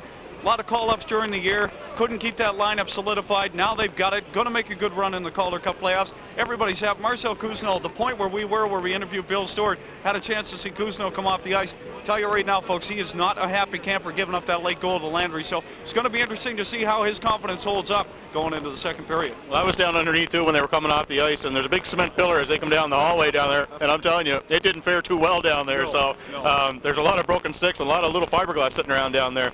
But we should mention, though, also, we should really be looking forward right now, I'm hoping anyway, for a Fredericton-St. John series. This would really fill the rink. I just like to brush right now in attendance. I think it's around 4,500, 4,700. Roughly. And that's really, it's the first round of the playoffs. It might be typical here for St. John, but I think there should be more fans out here supporting this team. It's supposed to be a sea of red tonight. It's kind of a ripple of red out there. It's nothing really spectacular. Yeah, well, they're trying to do the same thing they did last year. Talked to Daryl Goyash, who's general manager of the St. John Board of Trade, earlier this week. Daryl wants to get that Calder Cup fever going back on here in the Port City. The business is up, down, driving around the cars, get the signs up in the back window, the side windows, wearing the sea of red to the rink. You're absolutely right. But I think after the year that the Flames had, it was so up and down, fourth place finish. A lot of fans out there right now have got the big question mark hanging over the team going, is this team for real, or is Lowell not as good as everybody thought? So we'll wait and see. But yeah, the perfect scenario is Stu McDonald is hoping Fredericton wins that series against the St. John's Maple Leafs. I mean, you talk about full attendance, you'll get 6,000 in this rink plus every night if they do play Fredericton in the Atlantic Division final. And of course, Fredericton leaving town next year, that's it. What a 7-game series that would be. Well, like you say, that will be a 7-game series. It's guaranteed at least two here. They will be the third and fourth games because of the fact that Fredericton did finish higher than St. John. The first 2 games in Fredericton, you'll see a couple of busloads of Flames boosters going up for that game, definitely. And also, you'll see a rough and tumble game up there. You're going to see Blouin all ready to shine up there, and you might even see a little Royer and Blouin because they didn't get a chance to go when they did play here on the Thursday night back on the Gordy Glant night here a week ago or so. So we may see some pretty good tilts up there. But first, they got to get by the St. John's Maple Leafs, who played pretty well last night. And also talking to Aaron, I just saw it on TVNB, but he's saying watching it live was quite an exciting game to watch. He said one of the more exciting games. He said he thought he's seen exciting games in Lowell, but he's seen a lot better exciting games there in Fredericton. Yeah, I mean, this is your time of the year. I mean, if you're a hockey fan, obviously, you know, the Calder Cups, the Stanley Cup playoffs, everybody gets wrapped up in the playoffs because the players know if you don't lay it all out on the line and you don't give it 100% every night, you're going to lose games, and that means you're on the golf course that much earlier and your season's over. Don't want that to happen, but yeah, you're exactly right. Fredericton is going to be banged up. Whoever St. John ends up playing in the next round, if they do advance, we don't want to put a jinx on them yet. Either team they play, whether it be the St. John's Maple Leafs or it be the Fredericton Canadiens, they're going to be a banged-up team because that, I think, is going to stretch out to 5 games. Going to have to go back to the Rock for the 5th and final game. Travel-weary, banged up, so the Flames will definitely, if they can wrap it up tonight, have a little bit of an advantage. Rested bodies, rested minds, and they'll be ready to go for that next series. Aaron was a little surprised that the Fredericton St. John's series is not as rough and tumble as they thought it would be, because every time the Rock come to Fredericton, it was pretty rough and tumble. Therefore, we see this series, it's rough and tumble, their sticks are up, the gloves, you know, a lot of leather washing in the face and stuff, and it's just, you know, it's just terrible, really, to watch. This looks like a preseason game is what it looks like out there tonight, but what Lowell's trying to do is wear these guys down. I've been listening to one of the assistant coaches upstairs. He's got a headset. He's down to the other assistant coach on the bench, and he's giving some pretty strong orders down there, and he's not too happy up there. He's really berating a lot of players, and if people could hear it, boy, you know, it'd be a lot of words we'd have to bleep out of there because he's really uptight up there. Yeah, so, no question. But we're getting set for second period of action here, Jim, with Aaron Kennedy and Steve Ryan. We'll have the play-by-play right after this.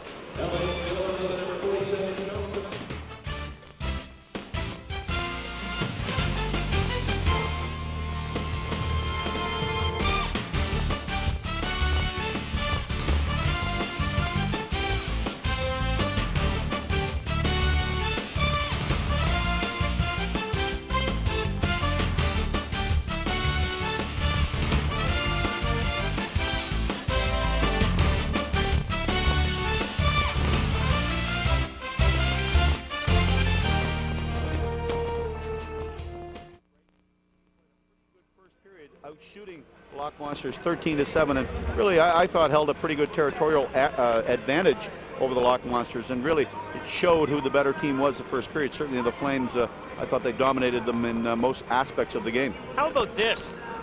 In the third period of the first game of this series on Friday night, the Flames scored in the last minute the empty net goal by St. Louis. Then on Saturday night, the Flames scored in the last minute of the second period that huge power play goal by Sorokin that turned a 2-0 deficit into a 2-1 deficit going into the third period. Then they scored in the final minute of the third period, and then they score in the final minute of the first period here tonight. Someone might want to tell the Loch Monsters that hockey periods at this level are 20 minutes long. Absolutely, but it also shows, Aaron, that the Flames are a hungry team. This team has seen the light at the end of the tunnel. It's been such a bad year. It's been a tough year. So many people in and out of the lineup, call-ups from the East Coast, injuries, call-ups to Calgary. Really, the bottom line is this team is playing well, and it knows it's a pretty good team now, and it's kind of like a dog. It can smell fear, and really, these guys are playing on top of their game right now. And what about Dom Kelly the first period? Absolutely flying out there. Just looked great. We're set for second period action. The Flames 2, the Loch Monsters 0 in both the game and the series. And the puck ends up in the Lowell zone. Ray Giroux controls for the Loch Monsters. Lowell skates from left to right. Here's Nabokov to the St. John line with a shot kicked out by Gier with the left pad. And it's cleared by Dom Kelly. Giroux loses it. Here comes Dom Kelly into the Lowell zone. Dom Kelly the shot. Cousineau the save. And he'll hang on. 25 seconds gone in the second period. St. John leading this game 2-0.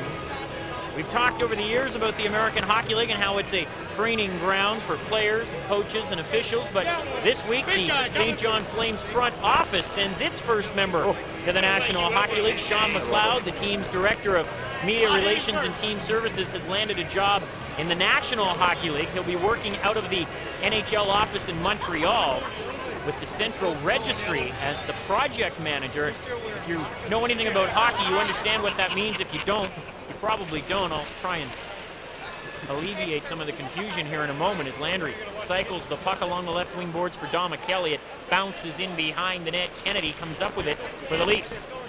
Kennedy skates away from Landry, brings it to the Flames line, tried to split the defense, but Sorokin works him to the boards. Now Vladimir Orsak loses it. Varlamov heads up ice. Varlamov, hounded by Orsak, plays it for Landry, moving it on the right side. Landry waiting, dropping it off. Sorokin slides into the left corner, works it in behind the goal. Varlamov skates after it. Maltok gets there first and dumps it down ice. This will be an icing as Eric Charron is back for the touch with 1:10 gone in the second period and the Flames leading 2-0. Sean McLeod will be working in the Central Registry Office for the National Hockey League, and that's where they deal with all of the contracts. He'll know what sort of bonus structure Jaromir Jagr has for goals and assists and awards that he might win, and free agent signings and the like, waiver draft. All of those things go through Sean McLeod's desk, and he's actually going to be leaving the team at the end of next week. He starts his new job on May the 10th in Montreal, and certainly a well-deserved promotion to the National Hockey League. For one of the good guys, certainly makes our job a lot easier, Sean McLeod. Ever, and he'll be missed by this organization. Certainly, hopefully somebody will be nearly as competent as Sean to take over, and I'll tell you, he's done a great job over the years. Been with the team since day one, initially as an intern from UNVSJ. Salloway gets the puck into the right corner. Alan Eglin, who opened the scoring, stripped by Wallace. Sheba Turkin plays it away from Brigley, and Warren Looning controls. Looning drops it, carrying it ahead and shooting it in is Schultz. Jaguar plays it away from Looning. Brigley for Alan Eglin, long lead pass, looking for Salloway. It bounces into the Lowell zone. Brigley swoops in and backhands it behind the goal. Eglin is after it first into the left corner. He frees it up for Salloway. Now for Eglin, moving in behind the net, in front. That one zips past Brigley and sails down ice. Nearing the 2-minute mark. Here's a loose puck. They score! Jaguar misplayed it in the corner, and it squirted in front to Buddy Wallace, who has a wide open net. An unassisted garbage goal for Lowell. And does that ever turn the complexion of this game right around? Because the Flames are sitting pretty up 2-0, and then Jaguar plays it like a hand grenade in the corner, and it bounces in front of Wallace, and Jaguar tried to get back, and Scoville was there as well, trying to act as a netminder, but Wallace, who played with Chris Clark at Clarkson, gets the unassisted goal at 1:53, and St. John's lead is cut in half. Yikes. Lowell's first goal of the playoffs, scored by Not a good one. Wallace. Unassisted, time of the goal, 1:53 seconds. Goal number 20, Wallace. Unassisted, 1:53. No, and new ice, and that's exactly what happened there. New ice, and that puck just, Jaguar played it nonchalantly. He's been playing the puck a lot better.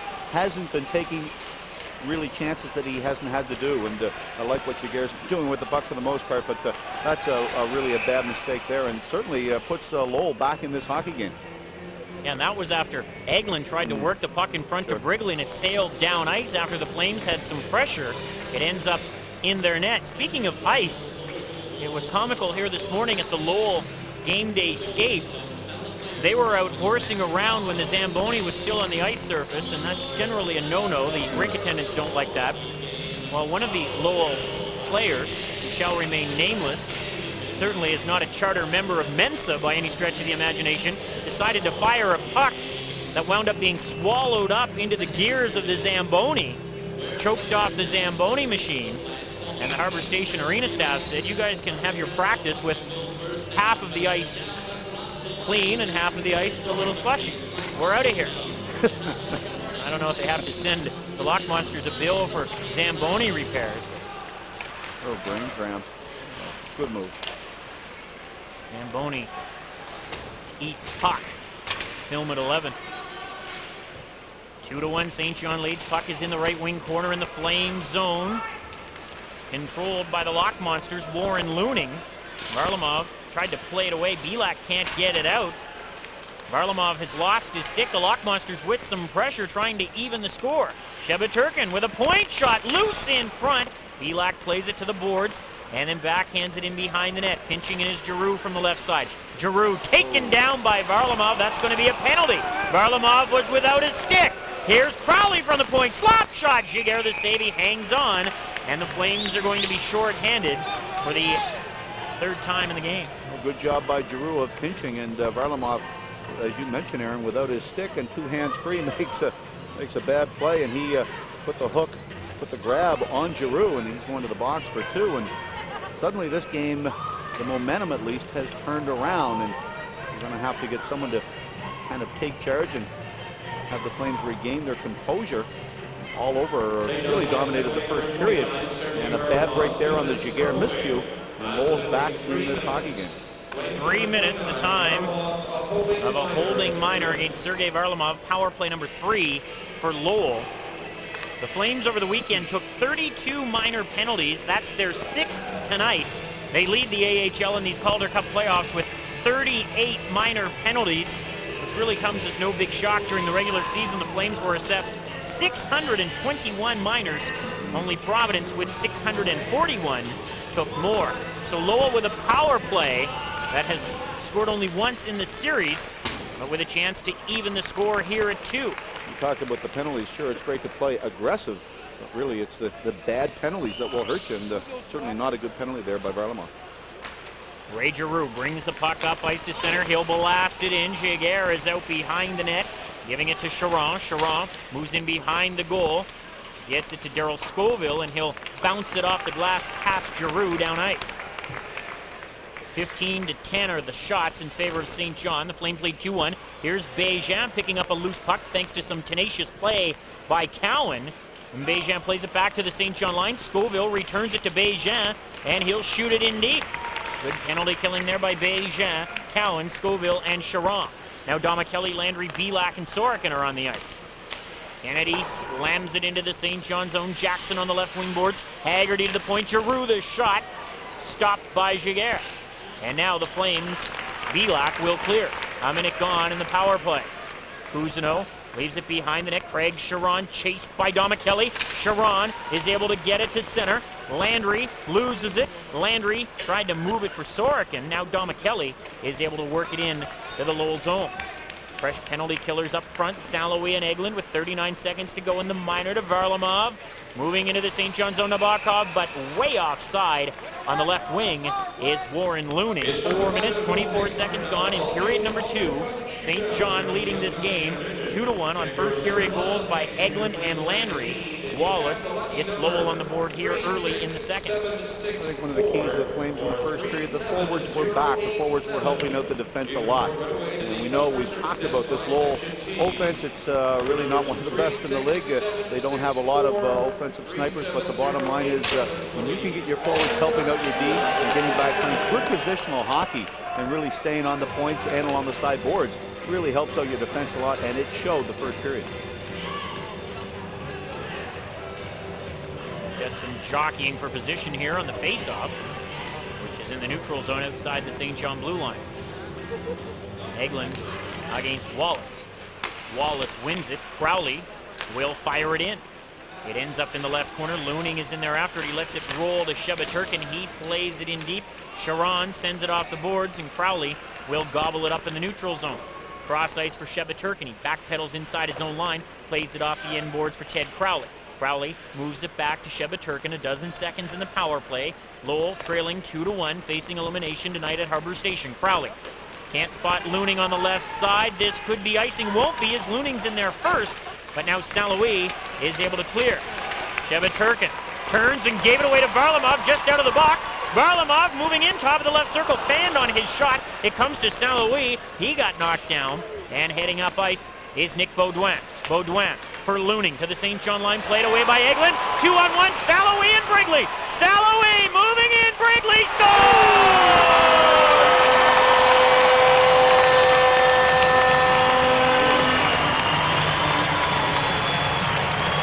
What a pretty feed from Martin Saloui, and it's an open net for Travis Brigley. The Flames regain their 2-goal advantage. It's 3-1. Saloui played Crowley like a banjo. A couple of good jukes and fired it over to Travis Brigley. You see Saloui coming down on the wing. Good job, took it in deep. Crowley went to the middle and stopped. And Brigley following up. Good job by both. Brigley fires it in the empty net. That's a big goal for the Flames. Hopefully takes some of the momentum away from the Loch Monsters, brings it back into the Flames' house. And the Flames jump into a 3-1 lead.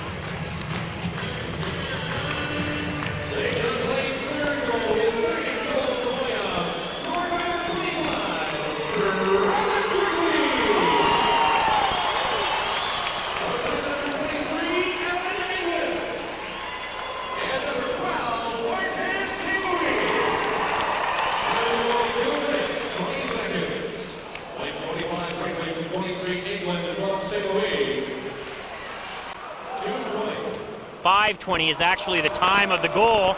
There's going to be a penalty with a monster down, shot by Giroux, but play is blown down, and it's a high sticking penalty, either 2 or 4, as Vladimir Orsog went down in the corner. Flames lead it 3-1. These are the Calder Cup playoffs. Baxter's Flames Hockey on Country 94.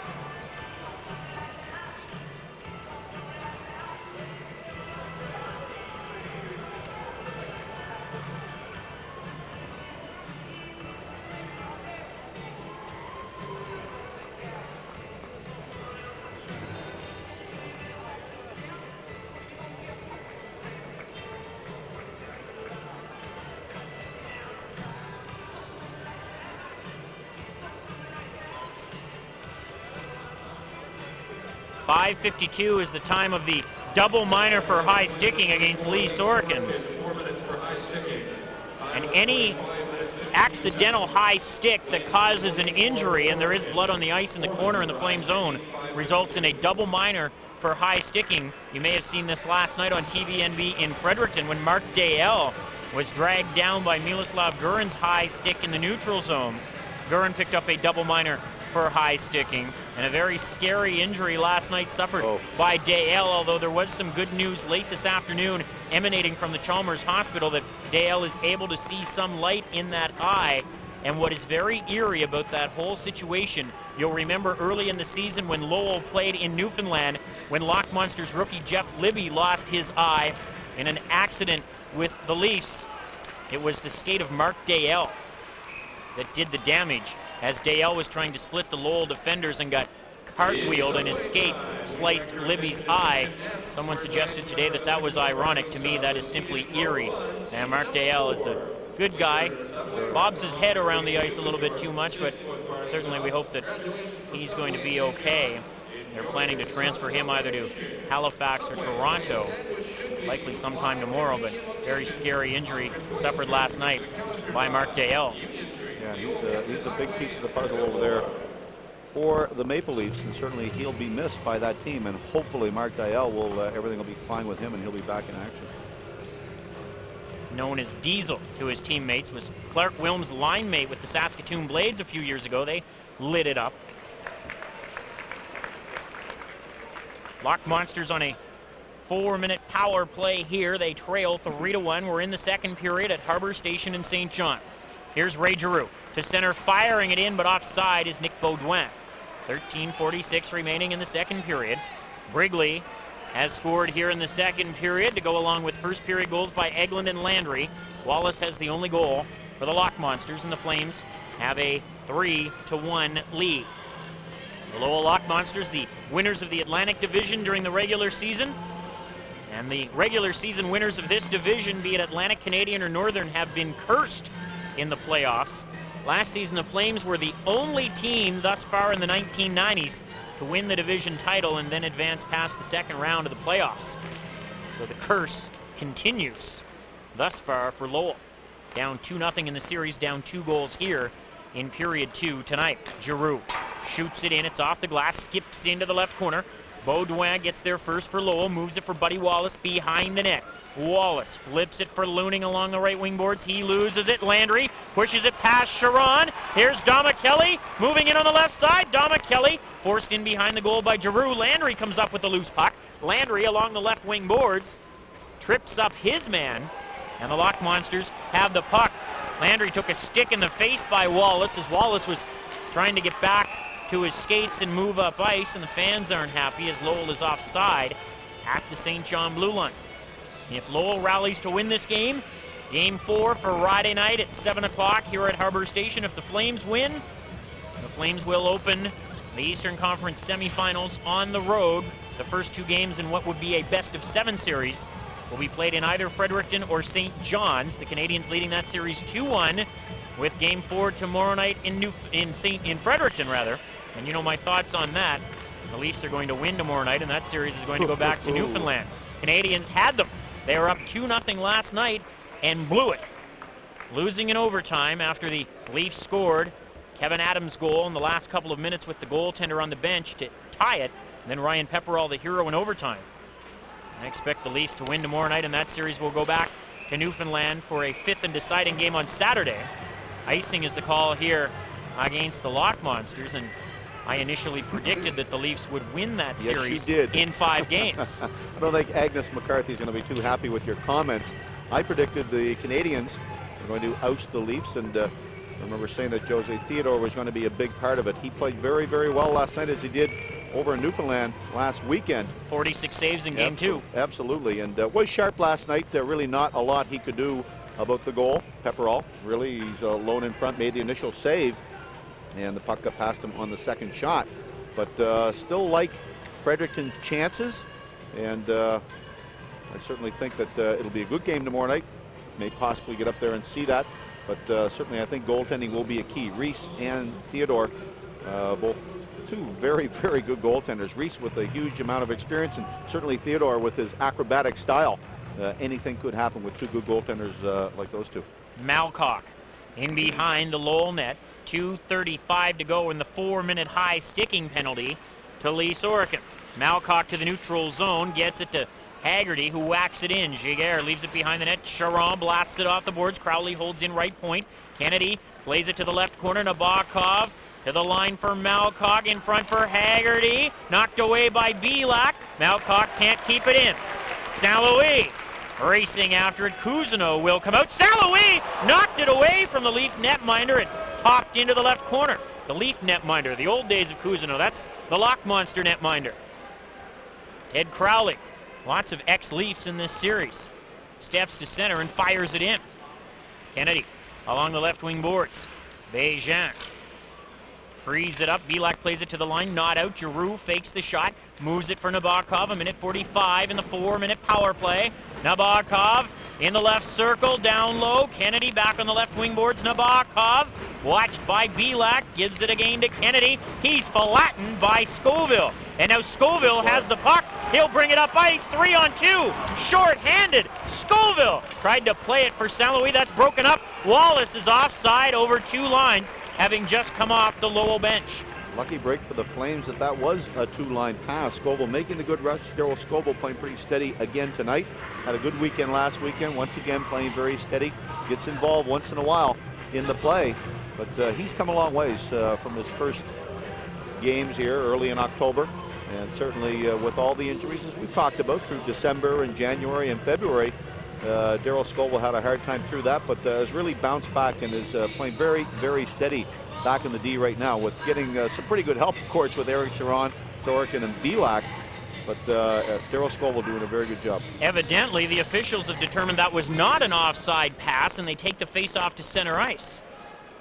Lucky break for the Flames. Well, the only thing I can figure is that Wallace touched it with his stick on his defensive side of center, even though his skates were on the opposite side of center. And until the puck comes over the red line, it's not an offside pass, and they must have determined that after the call had been made. There's going to be a penalty against St. John. So it's going to be a 5-on-3 for 61 seconds for Lowell. And I believe, I thought it was Eric Charon going off, but perhaps it's Darryl Scoville. Yeah.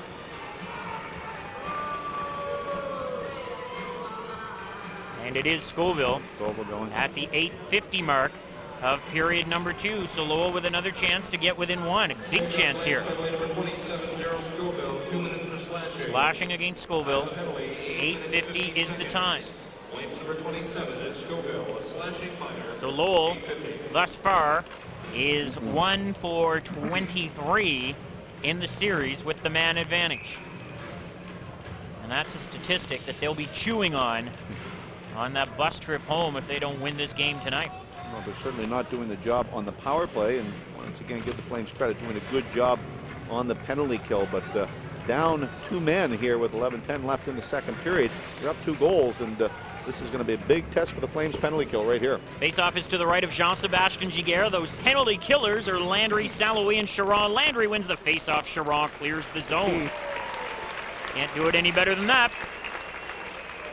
Giroux, Kennedy, Crowley, Chiron, and Orsog on the power play.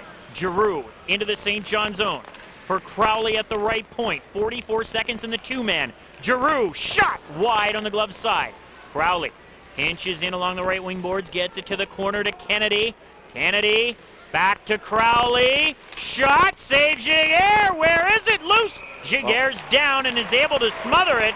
And now we've got some pushing and shoving as Vladimir Orsog tried to whack that puck away from Giguère, and the Flames take umbrage with that.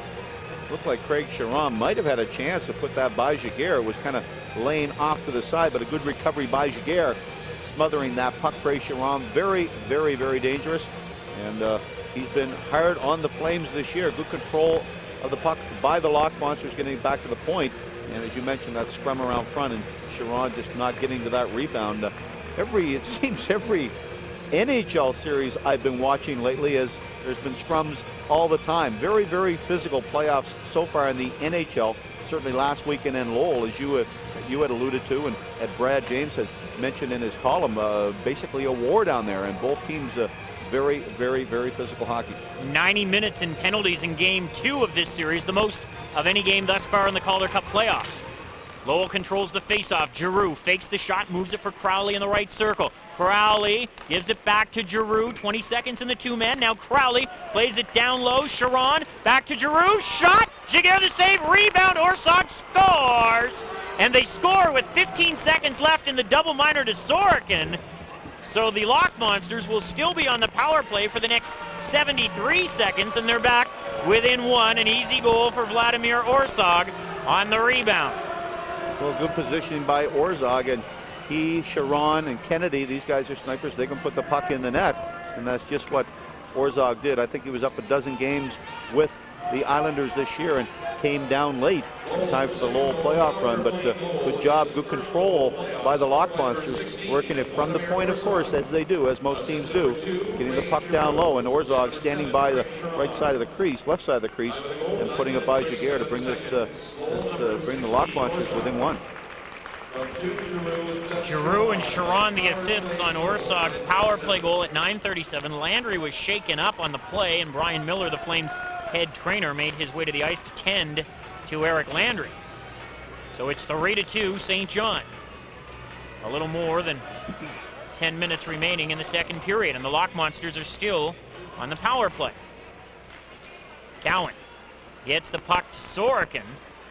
He spent more than 3.5 minutes in the penalty box, so he's got fresh legs. He plays it to the Lowell line.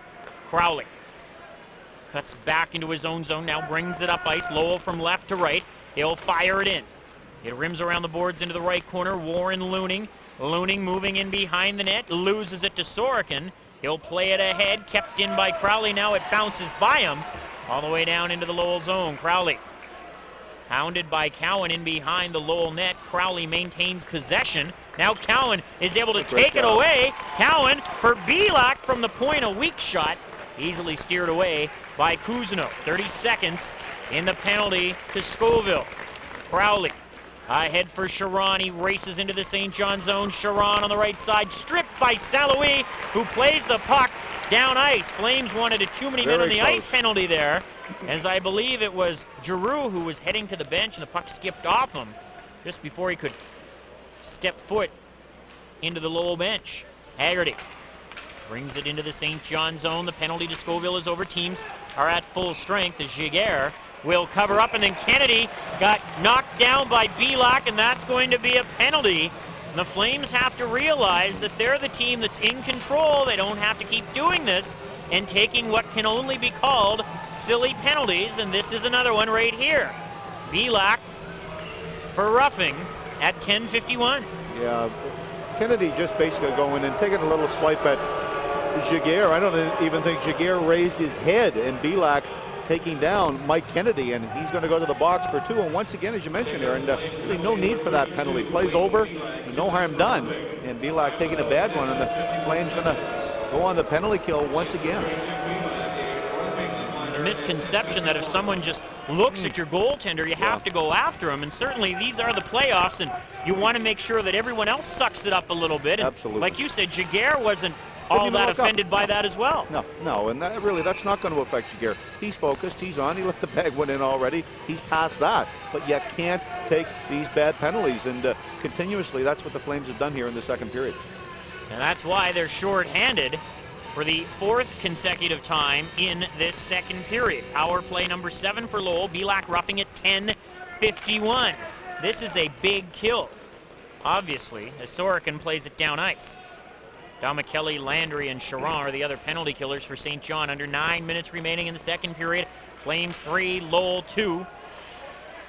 Sean Haggerty has the puck inside the Lowell blue line. Haggerty in the regular season had 19 goals and 27 assists for 46 points. He's been non-existent in this series. Jackson in the right wing corner plays it off the boards.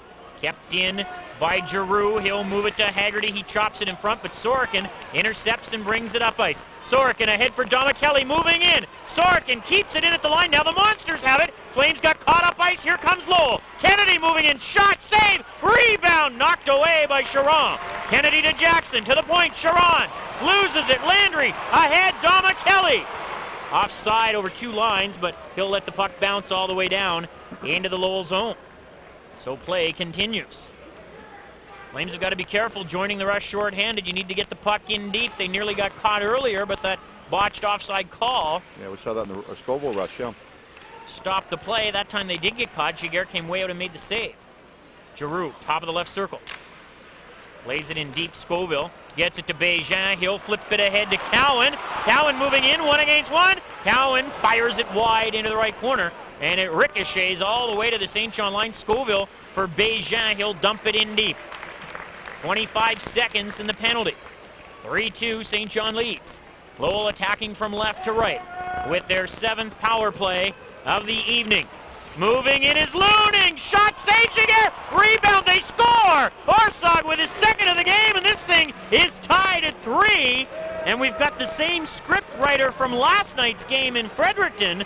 The home team with a 2-goal lead can't hang on, and the road team facing elimination has battled back once again. Well, give the Loch Monsters credit, and really shame on the Flames. Bad line change, and the Loch Monsters move the puck up the ice very, very quickly.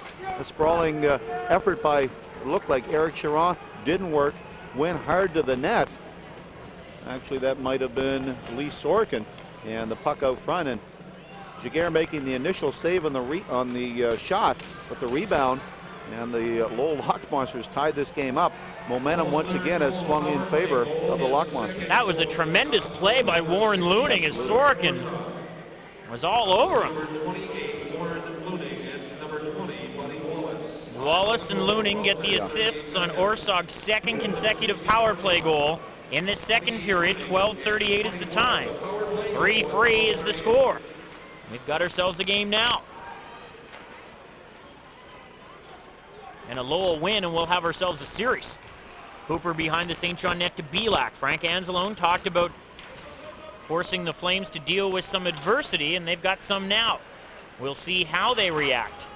Delayed offside against St. John. Lowell controlling in its own zone. Huska moves it to Mike Mader.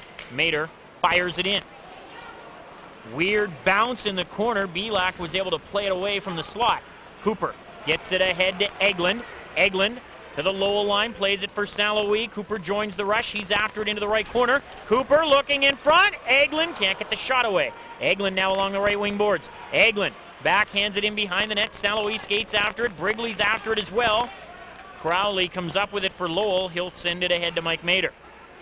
Mader shoots it into the St. John end. Jaguar will leave it behind the net. 6:15 remaining in period 2. 3-3 is the score in game number 3 of this Eastern Conference quarterfinal. The Flames lead the series 2-0, and they were looking good tonight, up 2-1, but penalty problems here in the second period have come back to haunt them.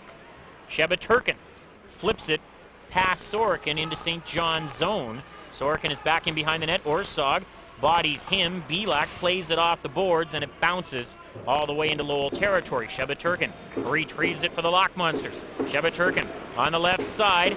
Kennedy can't come up with it. Orsog has it. Orsog flipped it to Kennedy. He moves it in deep. Orsog's in there after it. Orsog moving behind the net. Nabokov in front. Backhander doesn't get through. Sorokin will feed it ahead to Domicelli. 3-on-2 with Landry and Varlamov. Domicelli looking in front for Landry, but it's whacked away by Cousineau, who hasn't had a whole lot to do lately. Now the Loch Monsters gain the St. John line. Looning off the bench. Back into the neutral zone. Skating in. Looning. Dragged down by Bégin, and Charon plays it off the boards to the neutral zone. Bégin knocked it out of midair. He collides with Charon. Bégin back in his own zone, plays it out. Charon takes a run at him. Belak absorbs that check. Varlamov moving in on the right side. Varlamov cuts in front, shot, save, Cousineau. And Bégin bumped his teammate Scoville. Looning tries to skate away from Chris Clark to the neutral zone. Clark takes him out. Cowan gobbles up the loose puck. Cowan charging in. Cowan in front, shot, save. Puck is loose. The net is off its moorings. And we get a stoppage with 4:41 in the second period. It's 3-3 in Game 3 of the Calder Cup playoffs on Baxter's Flames Hockey on Country 94. We're invited to apply to the St. John Flames for an opportunity to receive an AHL CCM scholarship. Only 2 such scholarships were being awarded across the entire American Hockey League. Joining Don tonight is the St. John Flames nominee Tim Green of Hampton. Tim is a student at Hampton High and a member of the Hampton Huskies hockey team. He maintained an 86 average throughout his 3 years of high school and was a key member of the hockey team. This season finishing second in league scoring. We are pleased to announce There's a penalty against Craig Charon. one of the 2 CCM AHL. So the Flames are going to get a power play. Finally, the Loch Monsters take a dumb penalty. It's been a while. Good job by Cowan of going to the net and Craig Charon taking him down. Loch Monsters have matched the Flames in shots now. Each team has 20. And the Loch Monsters really bringing it on hard here in the second period, of course, mainly due to the penalties that the Flames have been taking. 15:19 is the time of the penalty against Charon. I would assume it's roughing, and it is. Third power play of the night for the Flames. David Cooper from the right point for Domicelli down low. Eglin looking in front. Eglin sends it back. Cooper, shot. Oh, what a save by Cousineau through heavy traffic. He reached out with the left hand and snared that one. Yeah, very good job by Cousineau. And you're right, Aaron. Big traffic in front. I'm not sure how he saw that, but certainly Marcel Cousineau will get down as low as he can. And he did get the eye on that puck. And a good job. No rebound. Put it right in the glove and snuff out a Flames chance. Large save here by Cousineau. It comes to David Cooper, and he gets the shot away, and somehow Cousineau is able to make the glove save. David Cooper tied a career high with 42 points this year. That was a career high he set last season with St. John's when he was shooting at Marcel Cousineau in practice. St. Louis gets it to Eglin. It bounces along the boards, and it's cleared by Huska. St. Louis drops it laterally for Cooper. He has it in the St. John zone. 25 seconds gone in the penalty to Charon. 3-3 is the score. Flames from right to left. St. Louis looking for Chris Clark. It's deflected in behind the Lowell goal. Cousineau plays it to the boards. St. Louis tried to keep it in with his body, but it's sent out by Orsog, who has both goals for Lowell here in the last few minutes to tie the score. Here's a loose puck. Baudouin, short-handed breakaway. Baudouin scores! Nick Baudouin beats Giguère on the short-handed breakaway. Lowell has scored 3 unanswered goals, and they lead it for the first time in the game, 4-3. Well, Nick Baudouin, the Chris Dingman look-alike. He's got those whiskers, and what a good job. Put the deke on Giguère and went to Giguère's right side. Put it by him, and Lowell jumps into a 4-3 lead. Short-handed goal. Big miscue by the Flames at their red line. And Baudouin taking big advantage of that, going in and beating Giguère on the deke. And boy, has the complexity of this game changed. Big goal by Baudouin. And a nice play to beat Jean-Sébastien Giguère. Baudouin was with Hershey a couple of years ago when they won the Calder Cup. He didn't play much in the playoffs, but played in 34 regular season games. Last year, he was a member of the Canadian national team. So now the Flames have to play catch-up hockey. Special teams are the difference in this one. The Flames have allowed 2 power play goals and a short-handed goal, and they trail 4-3. Varlamov to Sharon. Left point for Varlamov, left circle. Varlamov shot. Cousineau the save, and he covers up with 40 seconds remaining in the penalty to Sharon. 3:22 to go in the second period, and the St. John faithful somewhat stunned by what's transpired here. It was 3-1 Flames 6 or 7 minutes into this period, and then Lowell scored 3 straight goals, 2 on the power play by Orsog, and now the short-handed gem by Baudouin. Well, give credit to the Loch Monsters. They've hung in there. The goal with about 7 seconds left at the end of the first period. The Flames scored really should have buried these guys, but once again, give them credit. They bounced back, and the Flames really couldn't get any offense going. Playing so short-handed here in the second period, they really haven't mustered much, and someone's going to have to take charge. Down by 1 goal, going to have to get back in this game. 4 second period goals for Lowell. It all started on that bad one by Wallace when Giguère misplayed it in the corner. Landry deep in the left corner. He's taken down by Cairns, and the Loch Monsters were able to clear the zone. 25 seconds remaining in the St. John power play. Flames skate from our right to left. It's Lee Sorokin bringing it up ice. Sorokin to center, shooting it in wide of the Lowell goal. Varlamov plays it into the corner for Petrovicki. Petrovicki is hooked. Huska has the puck. He'll move it ahead to Mike Kennedy. Kennedy skating through the neutral zone, carries it over the St. John line. Kennedy on the right side, checked by Bégin, then hit by Sorokin. Sorokin comes up with the puck, moves it in front of his own net for Charon. He'll give it back to Sorokin. Ahead for Varlamov. Now for Petrovicki, who fires it in deep. Teams are at full strength. 4-3, Lowell leads. They've roared back from a 3-1 deficit in this second period. Here's Orsog. He has 2 goals. Firing it in deep. Giguère, who has not been at his best, can't stop it. It rolls into the right corner. Bégin ties up his man, and we get a whistle. The backup goaltender tonight is Igor Karpenko. The third St. John goaltender is Danny Sabarin, junior age goaltender, who was drafted by Calgary 108th overall in last year's draft. He was playing with Val d'Or of the Quebec League. They were eliminated, so the Flames opted to bring him in to act as the practice goaltender because he's part of the organization. Jody Lehman, who was here last week, was the top goaltender with the South Carolina Stingrays of the East Coast League this year. And of course, Rick Vive has close ties to South Carolina after spending 5 years in Charleston. But Lehman has been cut loose, and Sabarin is now the third netminder. Speaking of Quebec Major Junior, what about those T10? Oh. As Bill Stewart said a few years ago at the Memorial Cup, when you want to buy your team like that, they did. Some friendly dealings. Boy, did they ever. Involving Leo Guy Morissette. Yeah. Some shady dealings is probably a better way to describe it, but whatever it takes, we'll see how they fare at the Memorial Cup. Well, that'll be the true test, certainly. Offside of the Loch Monsters at the St. John line, and it's a good thing because Scoville fell on his fanny. Nick Baudouin was there looking for the loose puck. A minute 57 to go in the second period. Lowell leading this game 4-3. Well, certainly Lowell have been the most opportunist team this period, and you have to make your chances, and you have to take advantage of those chances, and certainly that's what they've done. The Flames have put themselves in a deep hole with these penalties, and really senseless penalties, needless penalties, something that really the discipline factor has to kick in, and you have to play for your team, and that just hasn't happened. And certainly they've through those penalties, have let Lowell climb back and really take the lead here, and they're in control of this game now. Crowley fires the puck into the zone. The penalty that resulted in the tying goal was that silly infraction taken by Belak. Here's Sorokin stepping up and carrying it into the Lowell zone, dropping it. Bégin shot, easily steered away by Cousineau. There's going to be a penalty against Cairns for flattening Clark in front of the Lowell net, so what goes around comes around.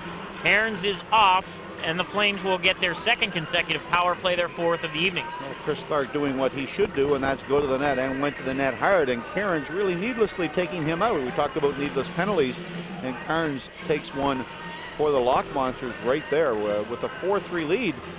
You have to play aggressive, but certainly no need of taking Chris Clark down, and the Flames are going to get a chance to jump back in this. 18:23, the time of the obstruction tripping penalty against Eric Cairns. Lowell leads 4-3. Lowell busing into St. John yesterday, getting in about 6 or 6:30 last night. Their general manager, Tom Rowe, quickly made his way to Fredericton in time for last night's game between the Canadians and the Maple Leafs. If you're watching on TVNB, the sour looks on those Flames fans, the direct result of what's transpired here in this second period. Lowell leading 4-3. Face off to the top of the right wing circle to Cousineau's left in the Lowell zone. Eglund wins the draw. Domicelli drops it to the right point. David Cooper now right wing boards for Nat Domicelli. Clark to the front of the net. Domicelli, the shot skipped off the leg of a defender. Ends up along the boards. Cooper pushes it into the left corner. Clark gets it to Alan Eglund. Eglund moves in behind the net. Sends it right corner. Nat Domicelli.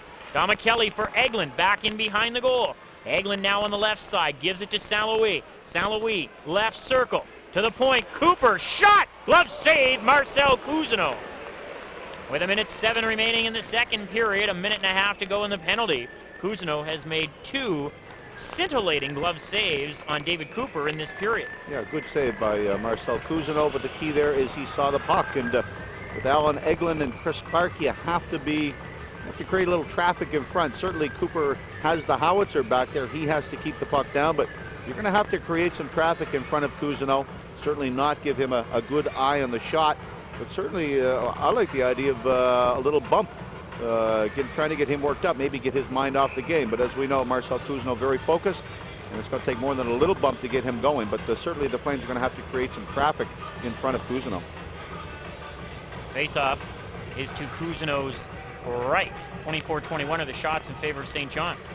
Sharon for Lowell wins the draw. Giroux plays it in behind the net. Domicelli tracks it down along the right wing boards. He's hit by Orsog. Angus allows play to continue even though he brought the whistle to his mouth. He doesn't blow it. Cooper from the right point for Saint-Louis. Moving in. Shot scores!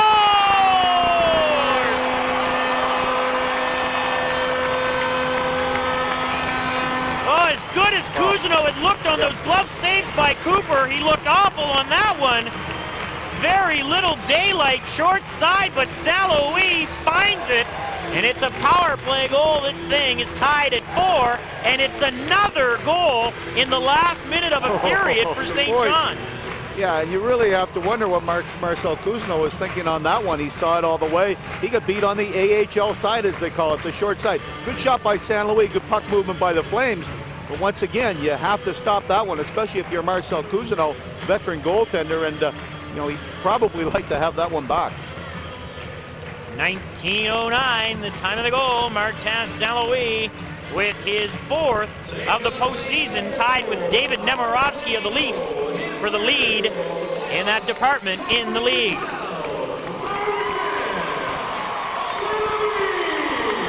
Loose puck in the neutral zone.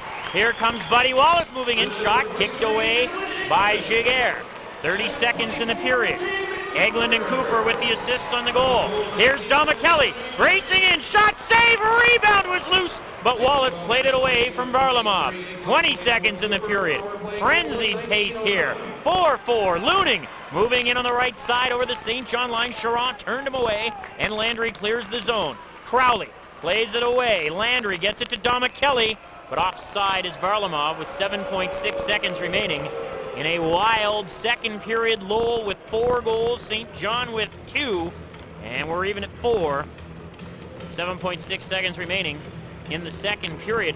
It's amazing, the Lowell Loch Monsters allowing these goals in the last minute, and again, this is very similar to what happened last night in Fredericton, where the home team had a lead, and at least tonight the home team has come back after the visiting team tied it. But these last-minute goals go all the way back to Game 1. They scored in the last minute of the third period. In Game 2, they scored in the last minute of the second and third periods. And then technically they scored in the last minute of the overtime as well because they won the game. And then in the last minute of the first and second periods here tonight, as we get a scrum in front of the St. John bench. More than a scrum. Someone put the big old hook on Steve Bégin, and he is not happy. I heard it up there. Look down. And someone has him now from behind, and there's a couple of shots. That's Sharon, the Lowell veteran who's lost his helmet. Bégin, Sharon trying to mix it up. You hate these scrums right in front of the bench if you're an official, because you never know what might happen. As now Dane Jackson and Jeff Cowan have words. All of this with 2.9 seconds remaining in the period. And Angus is going to be assessing penalties. But a huge second period for Lowell. They score 4 goals, 3 in a row. But that late tally on the power play by Salaway is even the score at 4. Well, the big goal by the Flames, as we talked about at the end of the first period, certainly looked like they were in control of this hockey game and had... What did Dane Jackson Not do sure. just He right looks there? like he might have kind of hit someone in the glove with his stick. Not quite sure. We may catch that on a replay, but Dane Jackson, as you mentioned, Aaron, anything around these benches, certainly anything can happen. And certainly Dane Jackson mixing up, of course, last week with Steve Bégin, both receiving match penalties. And, Rick Live is upset, and I will be the first to admit I did not see what happened. Not sure, but it looked like possibly that Dane Jackson flipped the glove off of somebody's hand with his stick. Not quite sure, but that could very well have happened. Certainly he was in the area and his stick did come up and I saw a glove fly. So we'll keep our eye on our monitor here to see if folks downstairs, for those of you with the benefit of TVMB's special coverage of the Calder Cup playoffs, we'll see if we can see what happened there. But certainly something happened that wound the Flames bench up. Absolutely. And that was just after I had suggested that scrums in front of the bench can result in problems. If I was Blaine Angus right here, I'd say, boys, go to the dressing room. 2.9 seconds left in the period. I'll sort things out, and we'll tack this on to the third. That wouldn't be a bad idea. Talking about this mistake-laden second period, both teams guilty of taking some untimely mistakes. The Flames, of course, taking the penalties, and really Lowell taking big advantage of them, jumping into the lead at 4-3. Flames with less than a minute left, tying this game up on a power play. Good shot by St. Louis. Hard shot, certainly moved in hard into that side slot area and beating Cousineau on the short side. One that, as we've talked about, Cousineau probably would like to have back. It's a 4-4 game, and it should be a spirited third period. These teams are really developing quite an animosity towards each other. There have been some bad goals in this game. Yeah, sure, there have. And as you mentioned earlier, and I agree with you 100%, Giguère hasn't looked like himself. Certainly on the goal, as we talked about it, the first of the period that he misplayed. Petrovici leading, making his way to the dressing room with Brian Miller in tow, and you have to think that perhaps Dane Jackson speared him in the face. He was obviously bleeding with the towel up against his face, as we had the benefit of the television camera, which is a pretty cool shot downstairs, with Petrovici making his way to the dressing room, and that, I would assume, is what happened, that Jackson whacked him with the blade of his stick, gave him the old spear job on the nose. Well, I saw Dane Jackson's stick come up, and I saw a glove fly off, and that could have very well been Petrovici's glove reacting to the high stick. And number 24, Dane Jackson, 2 minutes for unsportsmanlike conduct. Sharon gets a high sticking minor. Jackson gets an unsportsmanlike penalty. 2 minutes for roughing. Bégin gets a roughing minor. 2 minutes for unsportsmanlike. And Oduya gets unsportsmanlike conduct, so Angus has canceled everything out. Fans, as you can hear, disagree. Certainly the fans behind the Flames bench very animated, as is Rick Vive right now. He's not happy at all. And Ron Petrovici, something happened to him. We're not sure. We'll certainly try to get someone's rendition of what happened to Ron Petrovici. Certainly an important part of this hockey team. What happened to him between periods. And we'll try to pass it along. But he went to the dressing room with Brian Miller, and looked like in a great deal of pain with a towel up towards his face. So something obviously happened, and certainly we'll try to get to the bottom of it. Yeah, something obviously happened, and it was obviously missed by the officials. Blaine Angus, as you know, is one of my favorite referees in this league. Sure, yeah, does a good job for the most part. Made a bad call last night in Fredericton in that first period fight, if you can call it that, involving Sylvain Blouin and Greg Smith. Smith, who's a veteran, he's been around seemingly forever, doesn't mind dropping the gloves. He bit the bullet trying to goad Sylvain Blouin into a penalty, Blouin sucker punched him with a couple of right hands. Smith went down to the ice, and I really honestly believe that Blaine Angus didn't see what had happened, and he assessed both players major penalties. Greg Smith said after the game he was flabbergasted when the calls were announced. He smashed his stick against the boards, and the Leafs wound up being shorthanded, but generally Angus, I still maintain, is one of the better officials in this league, along with your Dan O'Halloran's, Yep, that's popular consensus. Mike Legos, and Greg Kimmerly's, but clearly something was missed right there. Again, you can't necessarily fault the officials, because when you get gloves and sticks up around the bench like that, but Dane Jackson nearly took Steve Béjean's head off in Game 1 on Friday night. So Jackson has a history of this sort of thing. And obviously Ronald Petrovicki didn't tap himself in the face and make himself bleed. Interesting period. Lowell bouncing back, and you have to give them credit. Certainly the Flames are going to have to rethink things, taking way too many penalties, undisciplined penalties, but give Lowell credit, bouncing back, jumping into the 4-3 lead, and the Flames bouncing back less than a minute. As you mentioned, so many late goals in this series so far, but Martin St. Louis being Cousineau on the short side, and we're tied at 4, and we've got ourselves a pretty good hockey game. Lots of scoring in that second period. It was 2-0 Flames after 1. Lowell cut that lead in half at 1:53. Buddy Wallace with the unassisted goal after Giguère misplayed the puck in the left wing corner. But then Brigley, on a beautiful play by Martin St. Louis, restored St. John's 2-goal advantage at 5:20. Brigley with his second of the playoffs on the 2-on-1 with St. Louis. Eglin also getting an assist. But then Lowell took over on the special teams. Power play goal, 5-on-3 variety from Orsog, his first from Giroux and Sharon at 9:37. Then Orsog with his second consecutive goal. Looning and Wallace the assists. That was a power play tally at 12:38. All of a sudden this thing was tied at 3. And then the short-handed goal by Beaudoin, intercepting a pass at center and skating in and beating Giguère on the deke. An unassisted goal at 16:08, and Lowell had the lead. But then that goal by St. Louis where he beat Cousineau on the short side with a good shot, but certainly Cousineau, if he's playing his angles correctly, makes that save. St. Louis' 4th of the playoffs, now tied with David Nemirovsky of the Leafs for the league lead in Calder Cup playoff goals. Cooper and Eglin the assists. That was a power play goal at 19:09, and this thing is knotted at 4. Shots 15-13 Lowell. Through 2, St. John is out shooting Lowell 26-22. If you are keeping score, here are the penalties. Varlamov holding at the 3-minute mark. Sorokin a double for high sticking at 5:52. Scoville slashing at 8:50. Belak roughing at 10:51. Craig Sharon roughing at 15:19. Clark obstruction tripping at 18:23.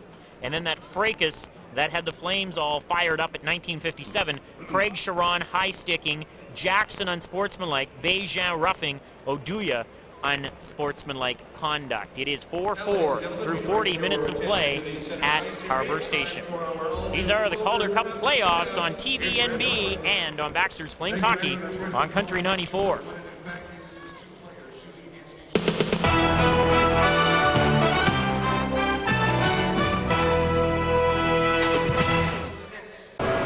Well, we've got ourselves a bit of a hockey game after one team, the St. John Flames, we're going to run away with. 3-1 lead heading into the second period of play. The Loch Monsters have stormed back. Flames with a late goal in the second period, so we're tied at 4 heading into the final 20 minutes of play. A pleasure to sit down next to Calgary Flames head coach Brian Sutter. Brian, thanks for taking the time out. Good to be here. I think you'll start with just give us your overview of the first 40 minutes of this game. Well, it's been kind of two different type of hockey games, and obviously our guys got up, and there's a bunch of calls made after the whistle went, and I think they had 5 straight penalties, allowed them to get back in the game, and then he called a couple against them and allowed our guys to get back in the game. So there hasn't been very much 5-on-5 play, unfortunately. Well, I'm sure it's always a pleasure to have you here in town, but I'm sure you'd rather be somewhere else right now. Well, we would be. We had a heck of a run at it at the end of the year, and we were over 24 points back out of the playoff spot, and we fought our way back, and we ran into some injuries late in the year, and that hurt us, but it was good for our young guys. We're very similar to our team here, that we're young, and our guys got to experience the things they got to do, and we'd love to be playing right now, but we made a run for it, and they put themselves in a position to be able to do that. Who was your biggest surprise in the lineup? I mean, Bury had a great second half. He came on strong. Freddie Brathwaite coming in between the pipes to help him when Kenny Reagan was ailing a little bit, really couldn't feel the pinch. Who was the one player that you'd say would be the whole total standout for this year? I don't think there's anybody that really stands out. After we especially made the trade for Theo, we needed a group and a team. And our younger guys relied on Theo in a lot of situations, and there was a lot of people. Bury came forward and played really well. Jason Weimer, Jeff Shantz, Derek Morris, Dennis Gauthier, Eric Schron came up and played very well for us. You got 3 or 4 guys playing here that are going to play in the National Hockey League, and those are important things. But there was a lot of people on our team. It had to be a team thing, and the marketplace we're in, we've got to come and play hard and be tough to play against every night. And we are a young team that are tough to play against every night. Who do you like hitting into? I mean, when it was coming down to those final last 5-6 games, Edmonton and you still had 3 games head-to-head to play.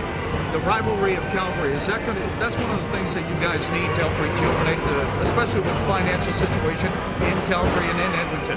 That must have felt good for you guys from a financial standpoint. Well, no question, and that's what it's all about. And unfortunately, every one of those games were tight games, and a referee's call or a non-call or it went one way or whatever determined the outcome of a hockey game, a penalty here and there.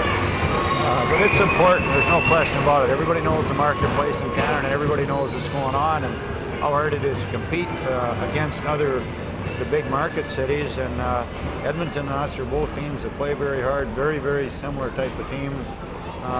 They talk about their team being young, but they've been able to keep some important guys in their team together for 4 or 5 years, and that's the difference between our team and theirs right now. Who do you like out on the ice right here for St. John? If you could take a couple of players back, you're still in the playoffs, who would you like to take back with you?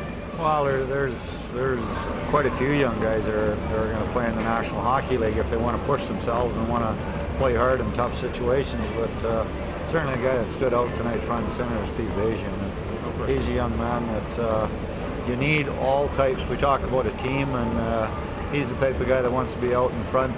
If he's not pulling the wagon, he's making sure everybody else is pulling it beside him. But he's somebody that if he keeps playing the way he is, he's certainly got a chance to play in the league. Goaltending situation in Calgary next year, of course, Kenny Reagan not getting any younger, not to say he didn't have a good year. Freddie Brathwaite, of course, I'm sure will be back. What about Jean-Sébastien Giguère? Has he got a chance to stick with the big club next year? Well, he got an opportunity to play this year, and he had a chance to stick with it last year, and unfortunately, like every young goalie, he's got to learn, and like he's got to learn in this past period. You can't let one goal in that gets your team in trouble, and he lets a bad goal in that gets his team in trouble, but he's certainly got the ability to play in the National Hockey League. But young guys got to experience that, and that's my point. And he got that opportunity too this year, and he's capable of playing very well. When he played, he played well in some situations, as Tyler Moss did, but there are situations where a goal can't go in at a crucial time and put your team behind the 8 ball, and that's what they got to learn. And unfortunately, goaltending is the toughest position to learn and play in the National League, and it showed going down the stretch. You asked about Kenny Reagan and Freddie Brathwaite. If we had had those 2 guys in the net for the whole year, their records over the course of the year, we wouldn't have been fighting for 8th place. We'd have been fighting for 4th or 5th, and that's what their records were. So Digger's got a ways to go, but he's certainly got the ability to get there and the work ethic to get there. We're going to see Brian Sutter behind the Calgary Flames bench next year? That's up to the owners there. I couldn't really tell you that. I know we've done a good job there with the people we got, and we've come a long ways in the last 2 years. And actually, I call this year a building year. Last year wasn't. We had to weed out some people, and so we'll see. We worked hard for what we got, and I'm proud of our young team. One final question. I know you're rooting for your brother down in San Jose to make a comeback against Colorado. Who do you look in the Stanley Cup Finals? Boy, the good teams are from out west, aren't they? And there's no question, Dallas and Detroit, and they're going to be tough to beat. And those teams are the teams that you got to watch out for. Brian, okay, sir. Thanks for having me. My pleasure. Tied at 4, Lowell Loch Monsters and the St. John Flames after 40 minutes of play, live from Harper Station.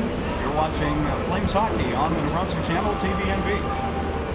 Describe how the goal happened by. Describe how Cooper scored his goal. We had a face-off in their zone, so Landry won the face-off, and Cooper just shoot the puck. I think it was the puck didn't. The puck stayed on the ice and we scored. I think it was a pretty nice goal. It was a good goal. We need that goal. So everybody on the bench was surprised when we scored 6 seconds left in the third period. So describe Martin St. Louis' winning goal in overtime and the feeling on the bench and in the dressing room after the game. Yeah, we had a penalty. Lisa Roken came out the bench and he had a breakaway. It wasn't breakaway, and I think it's Martin St. Louis came skate all down the ice. Saw Sorokin breakaway, so he just tried to get the rebound, and he tried to make a move, and I think the goalie just poke check him, and St. Louis got the rebound. Everybody was on the was a great feeling on the bench. We just won on the overtime there on the second game. We led the series 2-0, so it was a great feeling in the room. The bus, we had the bus ride after, so 8 hours. So it was a good bus ride because we won the game, so it was pretty good. What was the feeling like? You only won once in Lowell in the regular season, and here you win back-to-back games in the playoffs. How important were those 2 games? And obviously, the one game you did win meant nothing because it was the regular season. You know, it's in the playoff. It's not the same thing. It's another season. So everybody, we fixed the things didn't work too good for us during the season. So I think with the good trade we had, so it's pretty good for us. And the 2 guys, Lee and Bilak and Dominic Kelly, sorry, and Dominic Kelly came back from Flames in Calgary, so it was good addict for us. Was 2 good players, so we need those guys. So like I said, everybody's back now, so it's not the same thing. It's another season. Everybody's ready to win. Everybody want to compete to win, and that's a good feeling. Everybody in the street now is talking possibility of a Fredericton-St. John battle New Brunswick, Highway 7 battle, whatever you want to call it. I think it's going to be a great series. It's going to be another tough series, and I think everybody, here in New Brunswick, everybody expect that series to be a tough series, and it's going to be the last series against the Fredericton because they're going to be in Quebec next year, so everybody's gonna, a lot of people's gonna watch this series if we play against Fredericton. Like, it's not done again. It's not done yet, but it's 1 game left, so you gotta work like us. Yes, obviously, I'd like to tell the audience that this is recorded ahead of time, so we still don't know who's going to be playing who here. We still don't know yet. Yeah, so we still don't know. So it's not over. It's going to be a tough series. Whatever team survives the series between Fredericton and St. John is going to be badly bruised up and banged up, and it's going to need a good But rest. I think if we win and we play against Freddie, I think it's going to be tough because, like I said, it's Fredericton. It's a big, how you say, like the competition between those 2 teams. It's in New Brunswick, so it's a big war. So I think it's going to be, if we play against Fredericton, it's going to be tough. Obviously, the focus for Wednesday night's game is to win, but is there any other sort of focus that you guys are concentrating on now? What? I mean, we have to do the same thing we played. We played well in Lowell. We played pretty good in Lowell, so we got to do the same thing. We can't change how we played the 2 last game because we did well. So we can't change nothing. We gotta play the same, a smart game. So try to. Don't take too many penalties like we did, but gotta play tough. We gotta play in the focus. We gotta focus on the game plan. So. This is TVNB, the New Brunswick channel, only on Fundy.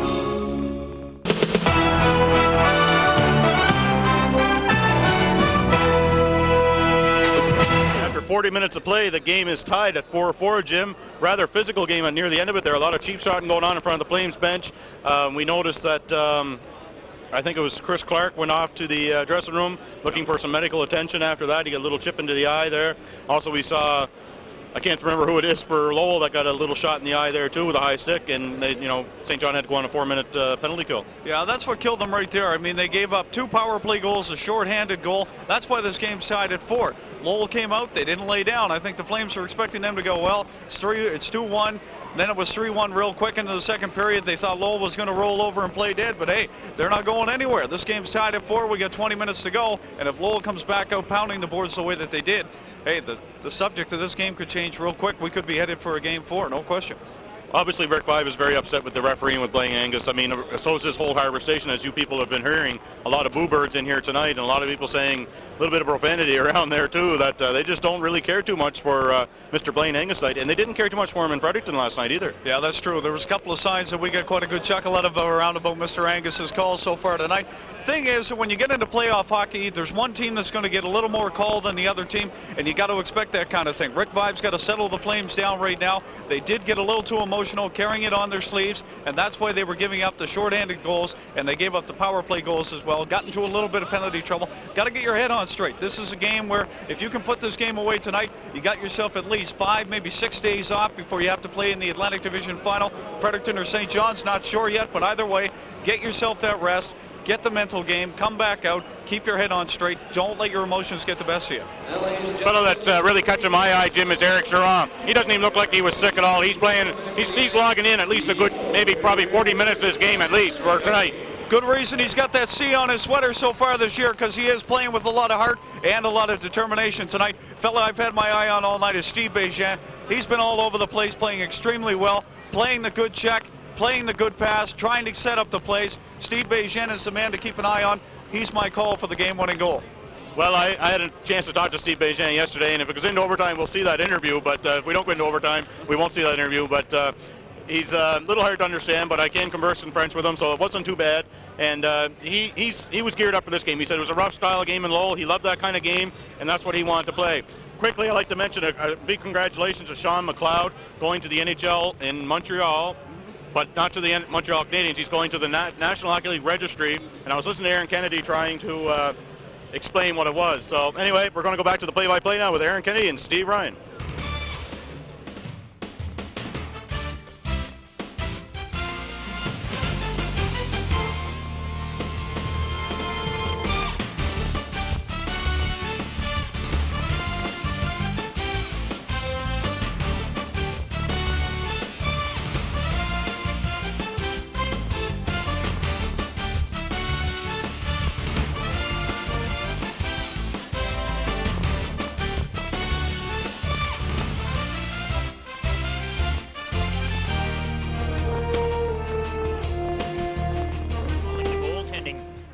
Questionable.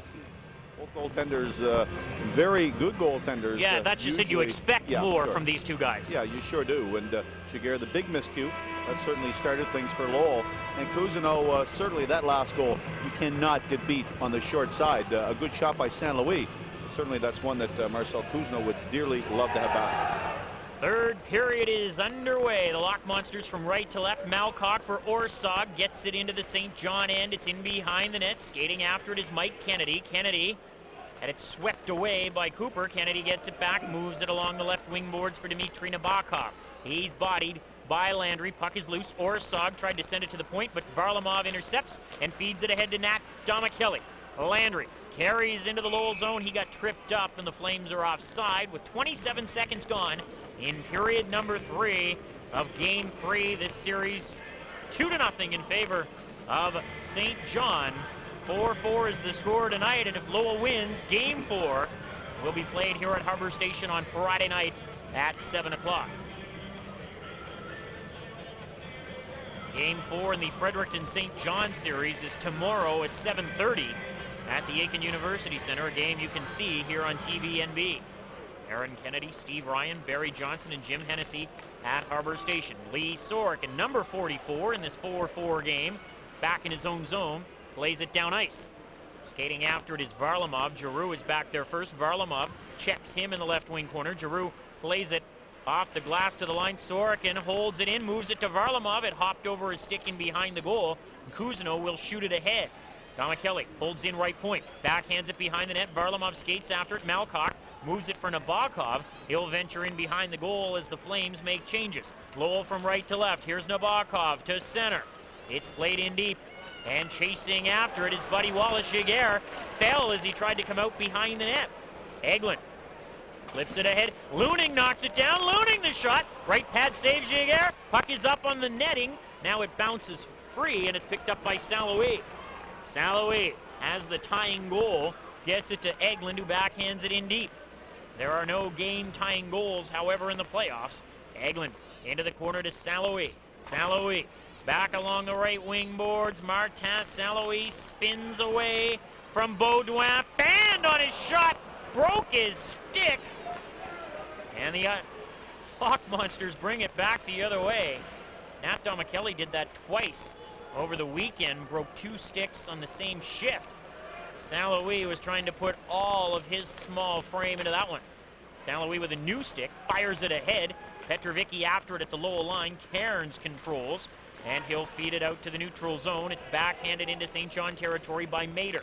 Belak behind the Flames goal. 2:10 gone in the third. 4-4 is the score. The puck is inside the Lowell zone. Ray Schultz has it.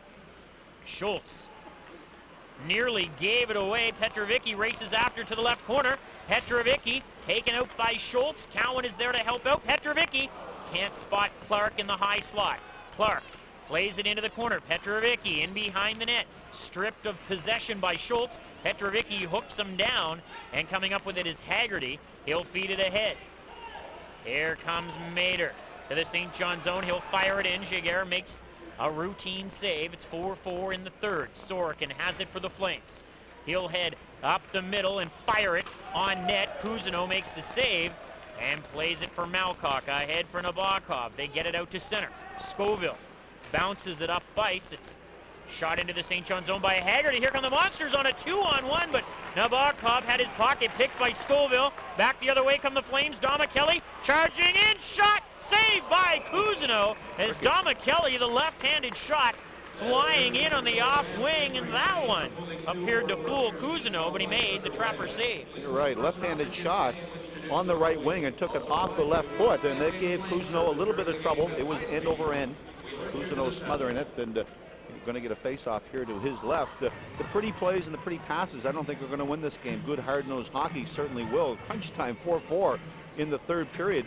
Lowell with their backs up against the wall, down 2-0 in the series, and certainly they have nothing to lose except the series. They're going to be going all out, and you know, I think if they thought that they could automatically be tied going in here in the third period, they'd take that any day. And certainly the Flames, you could say, kind of let this one get away from them, scoring that goal late in the first period for that 2-0 lead, and certainly Lowell dominating the second, mistake-laden second period. And I think whichever team is the hungrier, certainly it should be the Flames. They've got a chance to put away the Loch Monsters here. And certainly whichever team is hungrier should win this hockey game. Eric Landry's stick wound up on the Lowell bench, and referee Blaine Angus went over to retrieve it. A lot of times in the playoffs, you'll see teams put towels over the blades of their sticks when they're standing up in behind the bench, because you don't want your opponent to gain any potential advantage with a illegal stick call. Varlamov looked to center it for Landry, but it's broken up by Ray Giroux, who carries it to center and shoots it into the St. John zone.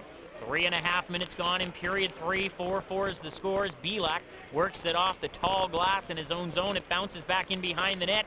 Vladimir Orsog stepping in front. It's loose. Jaeger is able to cover up. Impressed with Orzog tonight. He's been particularly good on the power play, of course, getting a couple of power play goals, but he's been involved. He's been around the net all night. As you talked about, you liked him. Good skater, certainly gifted on the offense. Was up with the Islanders for a while this year, and certainly the Loch Monsters are very, very happy to have him here in the playoffs. 16-19 remaining in regulation time. 4-4 is the score. Will we need a game 4? We'll find out. Triple overtime last night in Edmonton as the Oilers season came to an end. Anaheim swept by Detroit. Buffalo sweeping Ottawa. The fact that that's a sweep surprises me somewhat. The fact that Buffalo won surprises me not in the least. Wrigley in the St. John zone. Looning forces the puck back into the corner. Wrigley, Scoville, and Looning have it frozen long enough for Angus to stop play. Out of town in the American Hockey League, as I mentioned, there are 2 other games tonight. Hamilton is leading Albany 2-0 in the first. Kentucky has a 1-0 lead over Hershey. That's also in the first. Both of those series are tied at 1 game apiece. In the NHL tonight, in the second period, Carolina in front of Boston 1-0. The Hurricanes lead that series 2-1. Ray Shepherd has the goal for Carolina. The Leafs and Flyers are tied at 2 after 1. McCarthy and Leclerc for Philadelphia, Berezin and Sullivan for the Leafs, both with power play goals. San Jose at Colorado is a later start.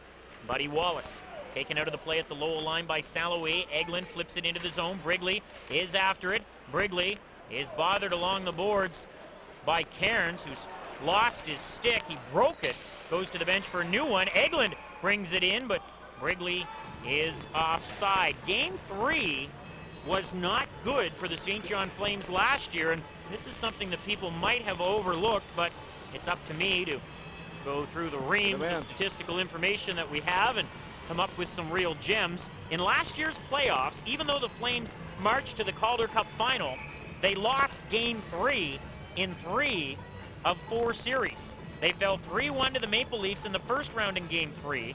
After winning back-to-back games at home, they went to the Rock and lost Game 3, 3-1. After winning the first 2 games at home against Portland, they went to Portland and lost 3-1 in Game 3. And then they lost 4-3 in overtime to Philadelphia in Game 3 here at Harbor Station. The only Game 3 that they won last year was the conference final when they dumped Hartford 5-2 at the Hartford Civic Center. It's 4-4 in Game 3 here. Haggerty's shot doesn't get through, and the Flames turn it up ice. Cowan and Clark 2-on-2. Clark into the Lowell zone. Clark, top of the right circle, shot, blocked. Belak with a blast. St. Cousineau, rebound, they score! Steve Bejean! Flames lead 5-4. And again, Cousineau does not look sharp on the long shot by Belak, and Bejean is able to tap home the rebound. Well, you're right about that, Aaron, and certainly I believe he saw it all the way. He took it up high. Good shot by Belak, but really it was a high shot, and it's something that Cousineau has to corral. He has to take cleanly and no rebound. But couldn't handle it whatsoever. Rebound there, and Steve Bejean puts it home, empty net. And the Flames jump into a big 5-4 lead. Steve Bejean, his first of the playoffs, the team's unsung hero during the regular season. Belak and Clark should get the assists at 4:50.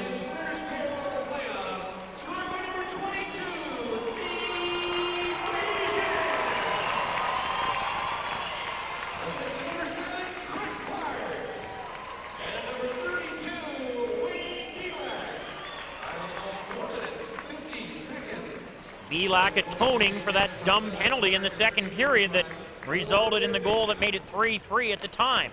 It's 5-4 St. John. Does Lowell have anything left in the tank? 14.5 minutes away from elimination. Dama Kelly at the St. John line. Brings it up ice into the Lowell zone. Loses it to Sheba Turkin. Chips it away. Landry in the right corner. Tried to center it in front. Craig Sharon holds him. Landry maneuvering along the boards in front. Dama Kelly is hooked. He gets free. Dama Kelly's shot. Rebound. Clark scores!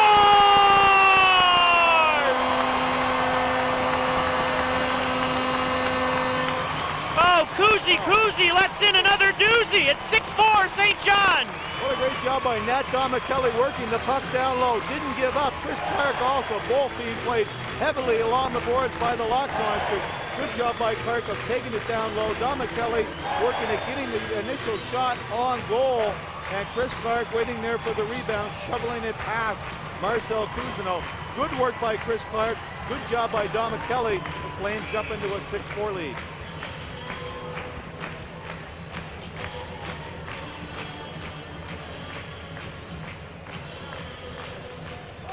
St. John Flames' sixth goal, his first goal of the playoffs. Scorer number 7, Chris Clark. Assistant number 17, Here's Dama Kelly moving in, shot and a save by Cousineau, and there's going to be a penalty.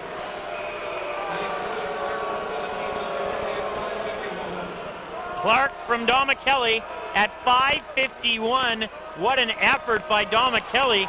And again, it's a questionable goal on Cousineau. And it's 6-4 as the Flames are going to be short. Varlamov for high sticking at 6'11". Well, yeah, Varlamov is going off, cracking Dean Malcock up high, but we talked about the first period, how well Domicelli was skating. Certainly the NHL scouts and people in the stands certainly is going to make him put that little extra effort. Not saying that he wouldn't on a regular basis, but really started out here in the third period doing a very, very good job. And he worked the puck down low very well. And Domicelli hasn't had a lot of scoring chances up to the third period, but he certainly made the best of what he could there, working the puck down low and the Lowell defense all over him. And as we mentioned, Chris Clark getting the rebound. Clarkie's been good tonight. He does what he does best, and that's get in front of the net, and he'll pick up the garbage, and he did so just there. Cousineau was bad in game 1. He was great in game 2. And he's bordering on bad here in game 3. You have to keep in mind those 2 big saves he made on David Cooper in the second period, and a lot of people point that out and say those were big saves, but how about some of the goals? They're just awful. Absolutely. A goaltender of his caliber has to make the big saves at the right time, and he just hasn't done it tonight. And that's why his team is 13 minutes and 45 seconds away from elimination. It's 6-4 St. John. Flames are short-handed for the 8th time in the game. Lowell's special teams have been good. They're 2 for 7 with the man advantage. Flames are 2 for 4 with the man advantage. Lowell has a short-handed goal. Giroux blasts it in, picked up on the left wing boards by Warren Looning. Looning drops it for Sharon. Back to Looning, top of the left circle. Looning waiting, looking, dishing it off. It comes back to Looning. Again at the top of the left circle. Shot skips through Eric Sharon's skates, but right to Steve Bégin, who flings it down ice. Good discipline box by the Flames. Good job on the point man. They're not letting those shots get through. 13 minutes remaining in regulation time. St. John 6, Lowell 4 in game 3. Sharon for the Monsters shoots it in. Kennedy on the right side loses it. Scoville looks to clear. Can't. Sharon, Crowley, one-timer, saved by Giguère. Rebound for Baudouin. He can't corral it. Saloui brings it up ice with Eglin. Saloui over the line, shot, saved by Cousineau as he stuck out the left pad and made the stop. Eglin had gone to the bench. Saloui was on his own. Now Wallace moves in offside. 12:26 remaining. 6-4 St. John. Good job by the Flames, really showing some offense, and I think that was part of the problem. Of course, you had a penalty problem in the second period. They couldn't generate a lot of offense, and always having to sit back and really try to play some defense. But a good job by Martin Saint-Louis. He's played a very, very strong game tonight. A power play goal, 2 assists so far, and he's been all over the ice. He will generate those scoring chances. Certainly a great set of wheels and very creative on the offense, and has done a very, very good job so far here tonight. 36 seconds to go in the penalty to Varlamov. Malcock drives the puck into the St. John zone. Sorkin has it, and he flips it out. Picked up at center by Malcock. Malcock moves it to Nick Baudouin. He drops it at the Lowell line for Crowley. Crowley back for Baudouin into the zone. Wallace, I didn't think he was offside, but Derek Doucette did. Might have got the back foot up a bit, but as you mentioned, Derek Doucette deciding to make that call. Flames that we talked about really can't sit back. Up 6-4, you have to still generate a little bit of offense. You have to keep Lowell honest. This is a team with not a lot of goal scorers, as evidenced by their total goals. I think they were only better than Portland in the Atlantic Division this year. But certainly the Flames can't take them for granted. You have to stay out of the penalty box. That's the key that we talked about in the third period. This team is hungry right now and really has the edge on the Loch Monsters. Lowell is a team that really doesn't know how to play when it's behind. Trap, trap, trap is the motto of the Loch Monsters. Eric Cairns at the Lowell line for Crowley. He slaps it in. Back to pick it up is Eric Sharon. It comes to Domicelli, and he clears it down ice as the penalty to Varlamov expires. Lowell 2 for 8 on the power play. The puck is backhanded into St. John territory. Belak is back to pick it up behind the goal. He moves it for Cooper. Cooper flips it to center. Hustling after it is Saloui, just onside. Dropping it for Eglin. Eglin for Saloui. Brigley! Oh, he missed an open net. Travis Brigley had a wide open net on a great feed from Saloui, and he couldn't score. I'm convinced Saloui was offside at center. St. Louis now in behind the net for Brigley. Brigley from the right corner. Brigley in front looking for Eglin. That's broken up and played down ice by Lowell. Icing is the call as Belak is back to pick it up. I thought St. Louis was offside at center for sure, and then they turned it into a 3-on-2, and Brigley can't tap it in on St. Louis. Brigley, a great pass in the second period that was a goal. That one should have been a goal, and that might have been lights out. Yeah, certainly Eglin started it, dished off to the left side to St. Louis, and a good job holding on to it for a second. Cousineau making the move, but looked like Travis Brigley was just in a little too deep, and even with that long reach that Brigley's got, he didn't have his stick firmly on the ice, and Brigley lets one get away from him there. Quick straw poll in the press box shows that Chuck McTagg's the only person in the building who thought that wasn't offside at center ice. Of course, his opinion is the only one that really matters. Lowell might have been hopping had that gone in, though. Scoville is back in the St. John zone, controlling behind the net with 10:40 remaining in regulation time of Game 3. Cowan plays it in. Bégin chips it past Malcock. Bégin in front! It was redirected inadvertently by Giroux, and it just missed the left post. Now Bégin turning in the high slot, sending it into the left corner. Malcock comes up with it. Malcock turns and sends it to center. Scoville knocks it away from Craig Charron.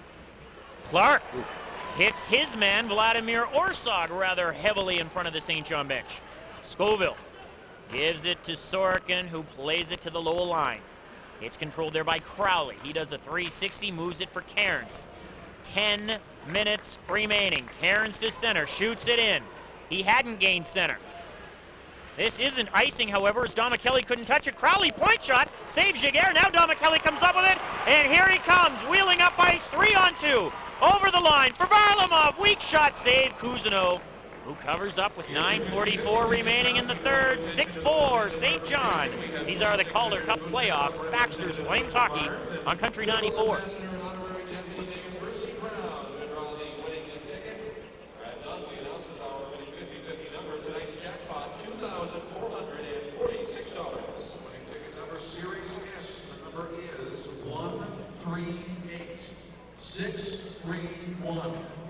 Number again, 138631. If you have the winning ticket, please report to Section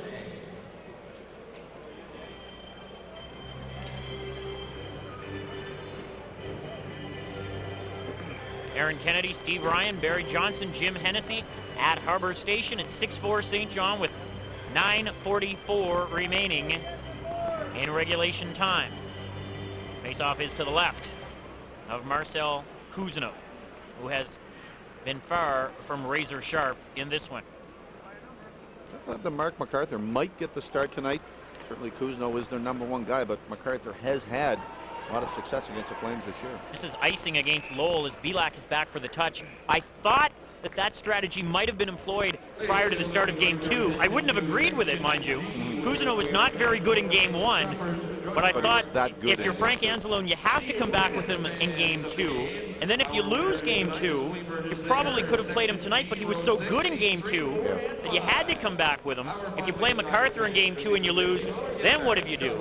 Then you have nothing left because you've used both of your goaltenders and you're down 2-0 in the series. They pay these coaches the big bucks, exactly. I guess, for those decisions, but that would have been a tough call, but certainly MacArthur did play very well. Remember a game December, I think it was 29th or 30th, that he played here at Harbor Station, shut down the Flames, and he was the story of that game. Yeah, 48 saves that night. He shut out the Flames twice this season, 3-0 on both occasions, once here at Harbor Station and once at the All East Songus Arena in Lowell, Massachusetts. And if the Loch Monsters don't get 3 goals here at some point, they're going to be turning off the plant there. Belak gets it out to center. 9 minutes remaining. The Monsters are going to be called for another icing as Belak is back for the touch. It is 6-4.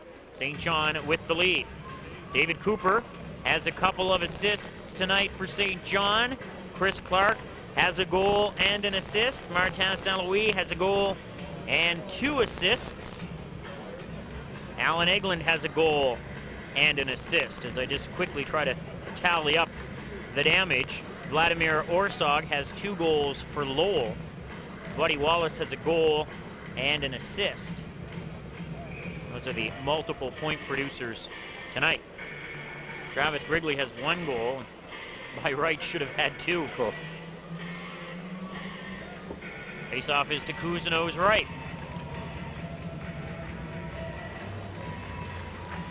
Puck is in behind the Lowell net. Schultz falls. Shebaturkin comes up with the puck. Shebaturkin sends it to center. Charon back inside his own line. Charon moves it for Scoville. Scoville brings it ahead, gives it to Landry into the Lowell zone. Landry moving in, shot. That one's wide. Hustling to hold in is Charon. He'll play it in behind the net. Varlamov comes up with it on the right wing boards, content to flip it into the corner. Landry hits Schultz. Puck is loose. Varlamov has it. There's going to be a penalty against Ray Schultz. Giguère to the bench. Varlamov tried to send it to the point, and now Schultz is just getting stupid. And Jeff Cowan says to Sergei Varlamov, stay right away from him. With 8:24 remaining in regulation time. A good job by Eric Landry. Good pressure by the Flames right there.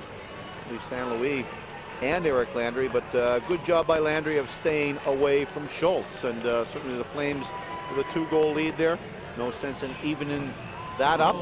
Ray Schultz taking the penalty, and the Flames are going to go on the power play once again. 11 minutes, 36 seconds. Schultz for roughing Number 3, Schultz, a roughing line. at 11:36. We've talked about how Eric Landry can be very, very feisty, and at the first year he took some bad penalties. But as of late, he's been playing a lot smarter. We had almost 200 minutes in penalties last year, had around 160 this year.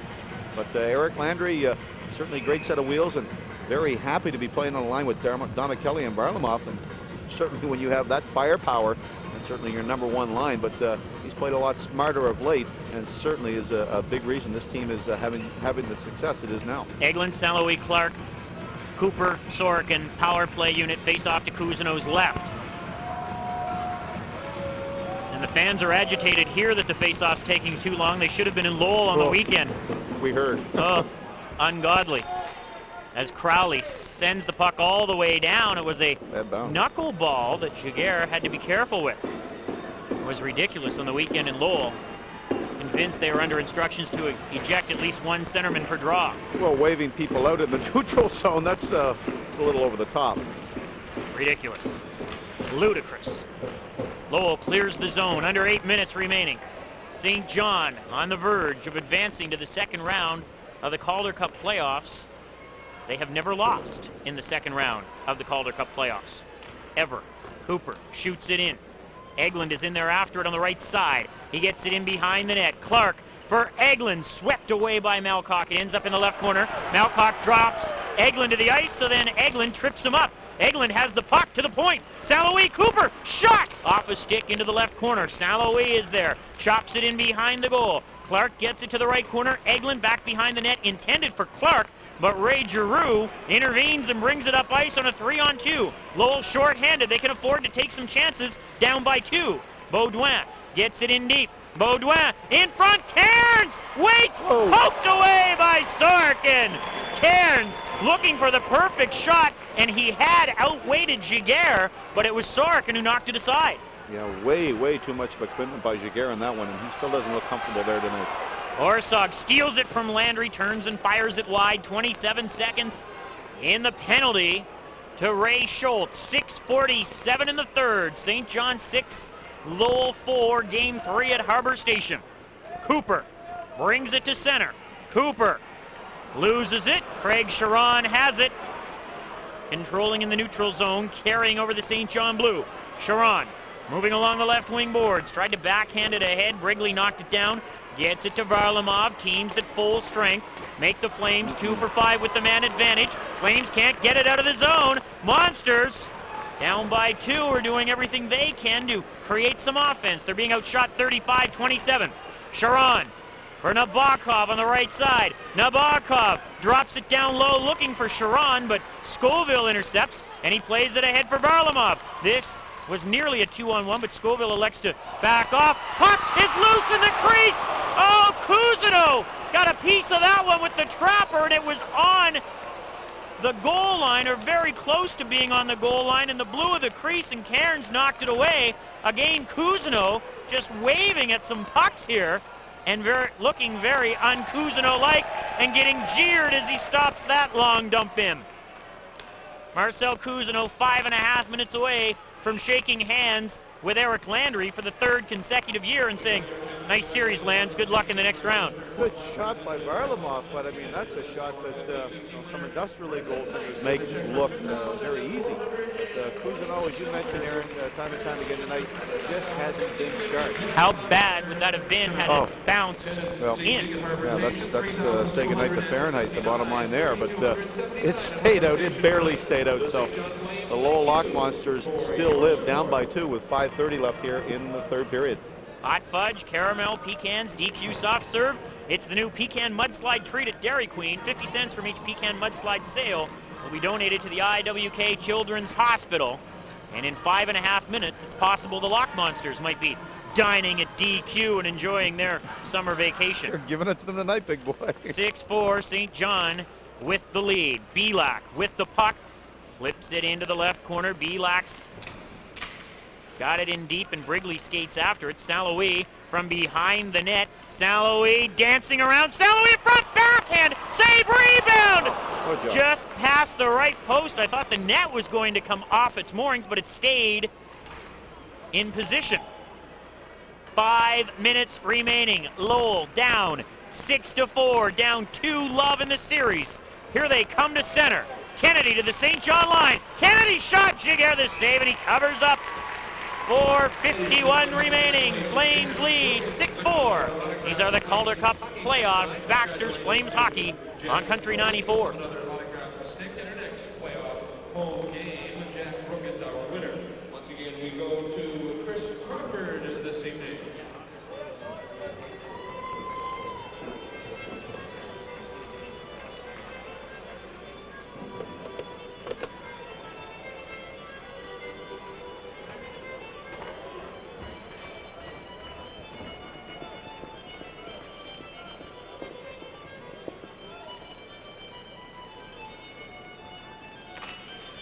From the face-off in the St. John zone, Chris Clark steps in behind the net, sends it on the outlet left side for Bégin, who plays it in. Cousineau gets mocked again as he flips it to the corner. It's picked up by Orsog. He'll play it behind the net for big Eric Cairns. Lowell from right to left, down by 2. Jackson sends it in. 4.5 to go. Charon behind the St. John goal has it for the Flames. Charon tied up. Puck is loose. It skips into the left corner. Jackson plays it for Craig Charon. Charon ventures in behind the net, centers it. Eric Charon tried to play it away, but I believe it bounced off of Orsog towards the net, and Giguère had to make an alert stop. Yeah, good alert play by Jean-Sébastien Giguère. And we talked about the goaltending, been questionable tonight. They both haven't been on their game. I mean, there's been mistakes by both teams tonight, but certainly the Flames in control here. 6-4, 4:15 left in this period, in the game, possibly. But they're going to have to be careful down low. Certainly Lowell has nothing to lose. They have to send out everything, all the troops now, and do what they can. They're going to have to press. Flames may take advantage of that, but certainly there is no tomorrow for Frank Anzalone and his Loch Monsters if they don't do anything here in the last 4:15. Has to be disappointing for that man, Marcel Cousineau.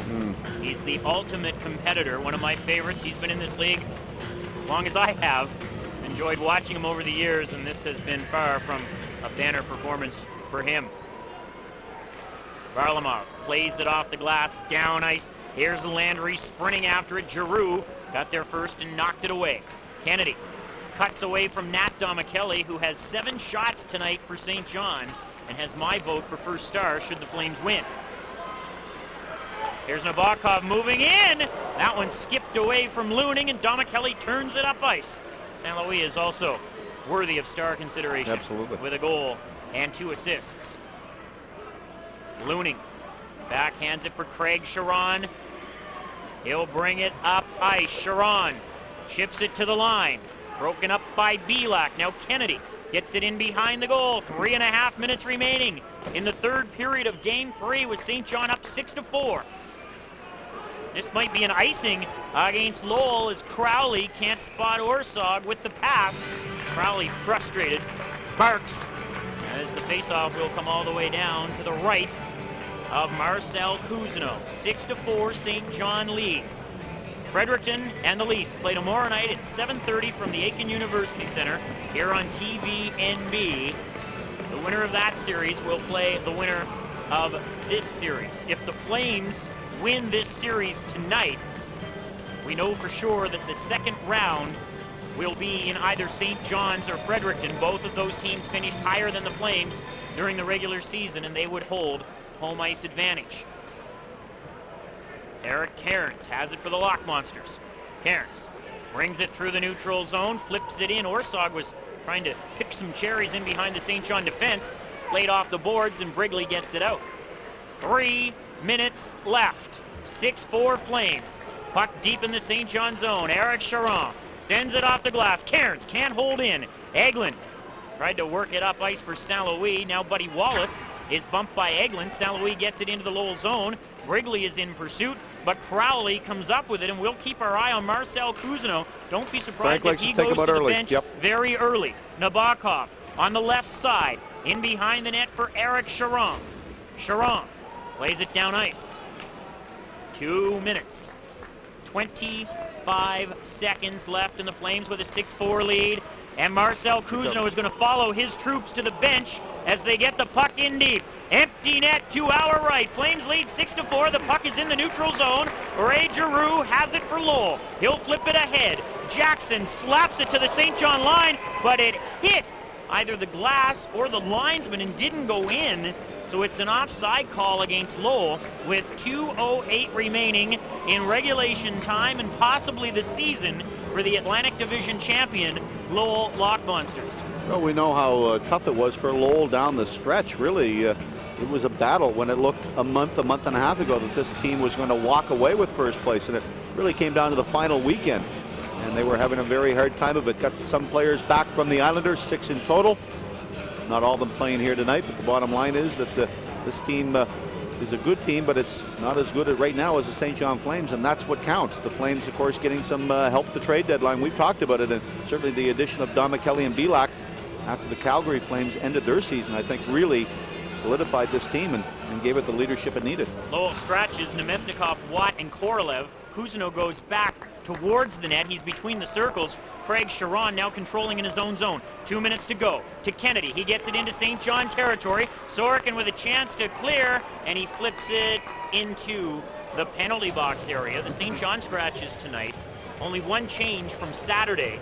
Sean Behrens, Derek Walzer, Matt Odette are still out. Artu Keiko, who played in games 1 and 2, is replaced by the captain, Eric Charon. Should also mention regarding Matt Odette, he's back skating and practicing with the team in recovering from that broken left thumb. He's still a ways away, but he's able to shoot the puck and skate with the team and feeling like he's a part of the team. He is on the Flames Clear Day playoff roster and is eligible to play in the postseason. Yeah, that was tough, Matt, suffering that injury, and he was playing very well up till then. And that's just one of those breaks, but certainly like to see Matt back in the lineup. He certainly brings some toughness to this team. 1:53 remaining in the third. The Loch Monsters control the face-off, but they can't keep it in at the St. John line. 6-4 is the score in favor of St. John. Empty net to our right. Looning in behind the St. John goal. It comes to Kennedy. Craig Charon pinches in from the left point. Charon moves in behind the net, drops it for Nabokov. Back for Charon. Charon in front, shot! Giguère got a piece of that one. Nabokov centers it. Giguère knocked that one away. Bejin behind the net, can't come up with it. Nabokov in front. Orsog's shot is blocked by Sorokin, throwing his body in front of that one and taking one for the team. Flames try to clear. Kept in by Nabokov. Now Bejin gets it out. Looking for the open net. It'll bounce just wide, and this will be an icing as Ray Giroux is back for the touch with 70 seconds remaining in regulation time. And Lowell, without question, is going to take a timeout here. It's St. John 6, Lowell 4. 70 seconds left, perhaps, in the series. These are the Calder Cup playoffs. You're listening to Baxter's Flames Hockey on Country 94.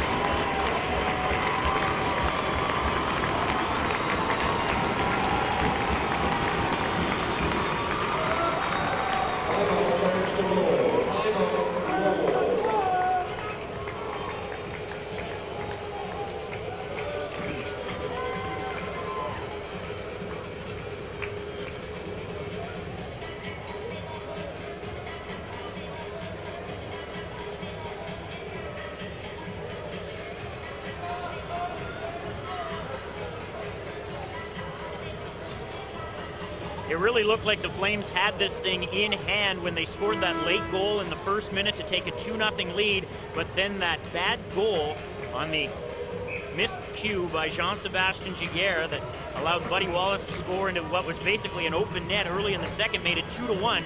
Wrigley restored St. John's 2-goal lead at 3-1 on that nice two-way 2-on-1 with St. Louis, but then Lowell scored 3 straight goals to take the lead, but then that late power play goal, St. Louis beating Cousineau on the short side in the second period, tied it, and it's been basically all St. John here in the third period as they have outshot Lowell 12-8 for the game. They're outshooting Lowell 38-30. There's a minute and 10 seconds left. Face-off is to Giguère's left. The Flames lead 6-4, looking for their first ever playoff sweep.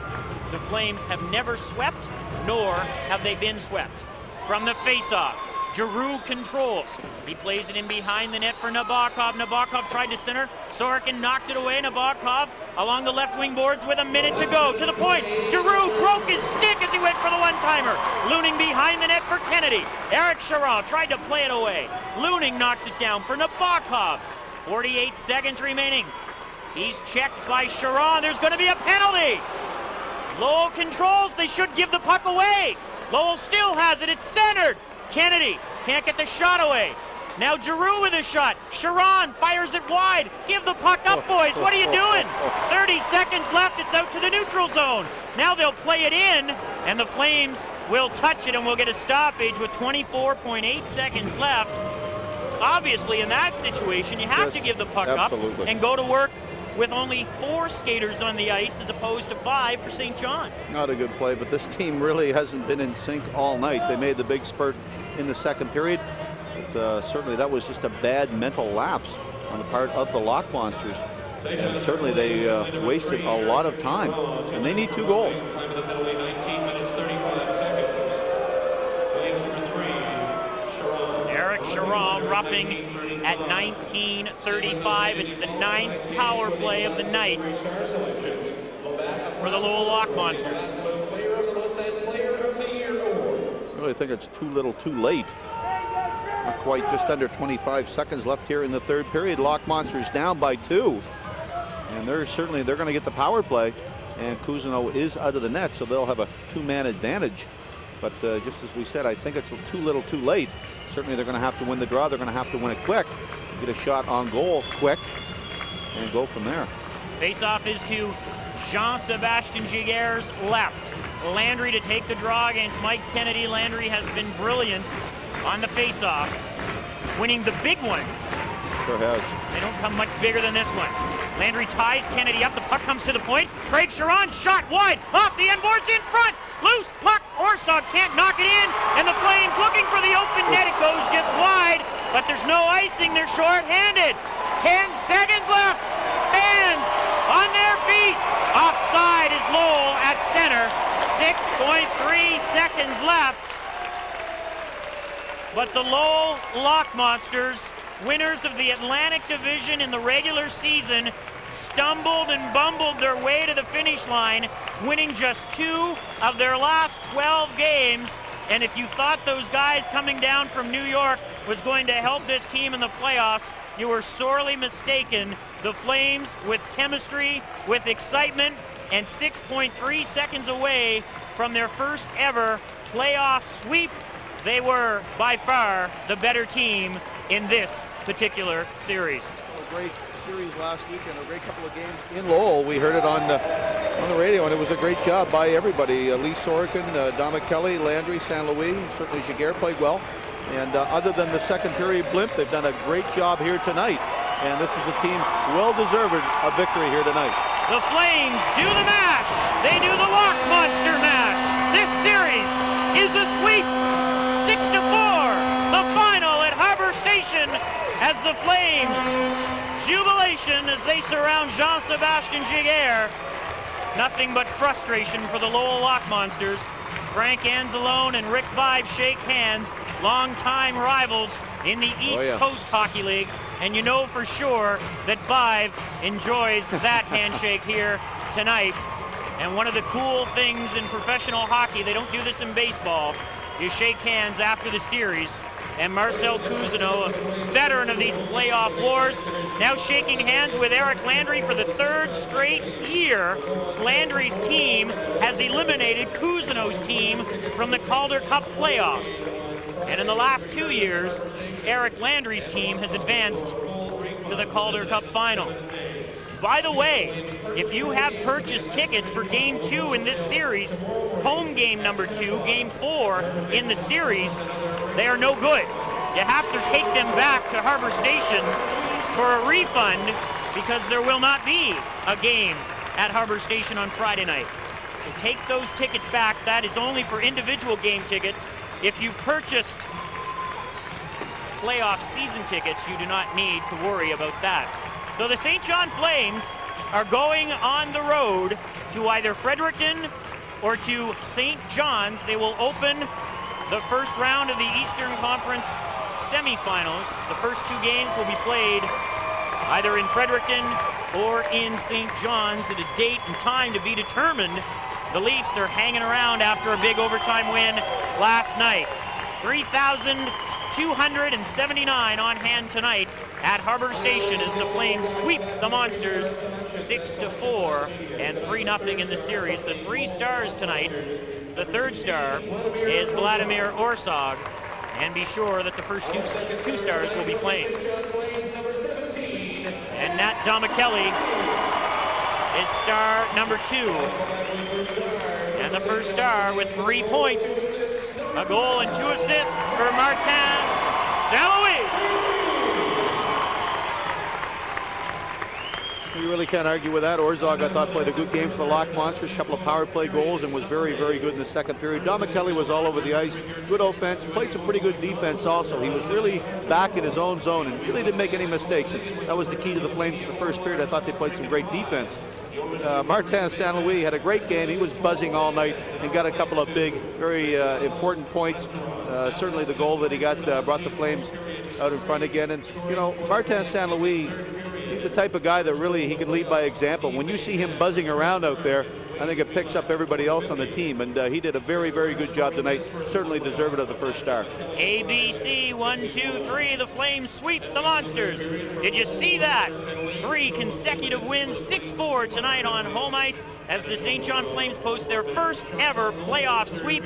Did you see that as a presentation of the Color Center, your West Side Benjamin Moore dealer in Westwind Place? The Color Center is your MVP of the decorating game. We hope you've enjoyed this one tonight. For those of you listening to us on Baxter's Flames Hockey on Country 94, we don't know when we'll be back on the air, but we know it'll be from either Memorial Stadium in St. John's or the Aiken University Center in Fredericton. How fitting would that be? One final spin in the Battle of New Brunswick. The Flames have held up their end of the bargain. They sweep the Monsters with a 6-4 win tonight in Game 3 at Harbor Station. For Steve Ryan, I'm Aaron Kennedy. Thanks for listening to the Calder Cup playoffs on Baxter's Flames Hockey on Country 94. And for those of you watching on TVMB tonight, we send you downstairs to Jim Hennessy and Barry Johnson.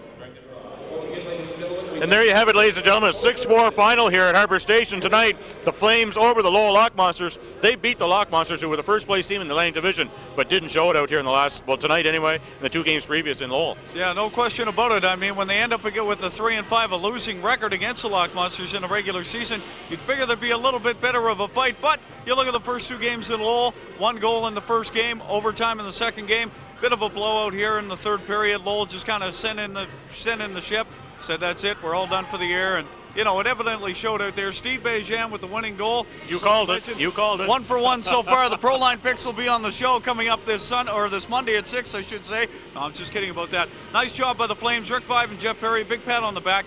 Got the boys in there in the second period during the intermission. Told them, got to settle yourself down, got to get it under control. Want to get this series over with. So now it's the waiting game. Fredericton or St. John's. That's who it'll be next. Well, ladies and gentlemen, have to stay tuned tomorrow night to find out who they will be playing. It could be Fredericton. Fredericton wins tomorrow night, and if a St. John's, they're back to the Rock for Game 5, which Fredericton I don't think wants to do because St. John's will have the momentum in their favor going into their barn. Also tonight, I like to berate Blaine Angus because I was absolutely brutal refereeing tonight. My friend David Cooper played a real good game tonight, I thought. My friend. Now he's your friend. Well, I'd be rating him, now, full of Don Cherry here. So, but anyway, no, Blaine Angus, I think, was absolutely horrible tonight. Last 5-6 minutes of the game, put the whistle in his pocket. He didn't call nothing until the last less than a minute left in the period. And then Lowell should have given the puck to give it a 6-4, 6-on-4 instead of a 6-on-5. And the guy who was doing the back and forth communicating between the bench and upstairs, he looked at me and said, "You were right." And I said, "Well, give me the headset." Well, the thing I can't figure out is, there's under 5 seconds left on the clock, and all of a sudden, Angus is calling a 2-minute minor against Eric Charon. That just doesn't make any sense. Rick Five a little upset about that, but it's water under the bridge at this point. Now they build, wait, see who they're going to play, and like we said, it's going to be a great game tomorrow night from the Aiken Center. Obviously, the bodies are going to get this well-deserved rest. They're going to get at least probably 5 days now out of this, possibly 6 if it goes back to the Rock, maybe 7. They're really going to need that. Sharon can use that to get his weight back up again. And obviously there's some bang bodies in there tonight because they did a lot of banging. Steve Bejam should have been the first star on my mind, but well-deserved to St. Louis. Don McKelly, second star, which was well-deserved too. He's a great improvement and asset to this team. Yeah, the one thing I might say, if the Flames had a chink in their armor at all tonight, Jean-Sébastien Giguère looked a little shaky sometimes, maybe going out a little too far to play the puck. Defensemen had to get back and try to scoop up the save, and a couple of times that they did. Good thing that they did too, or we would have been going into overtime. But luckily, we're not doing the Dallas and Edmonton thing like they did last night. There's no way I'm staying here till 4 o'clock in the morning. Forget it. Well, I'm glad they did. They got it over quick, and there was 2 quick goals. They're about a minute apart, and they were real nice goals too. Could have had a third one. I believe it was Eglin. Couldn't put the finishing touches on it at the side of the net. But oh well, 6-4 is the final. Everybody's going home happy here tonight, and stay tuned for tomorrow night, Thursday night. Fredericton against the St. John's Maple Leafs in Fredericton. We'll be coming to you live from the Aiken Center. From Jim Hennessy, I'm Barry Johnson. Thank you, Aaron Kennedy and Steve Ryan. Good night. Bye. See ya.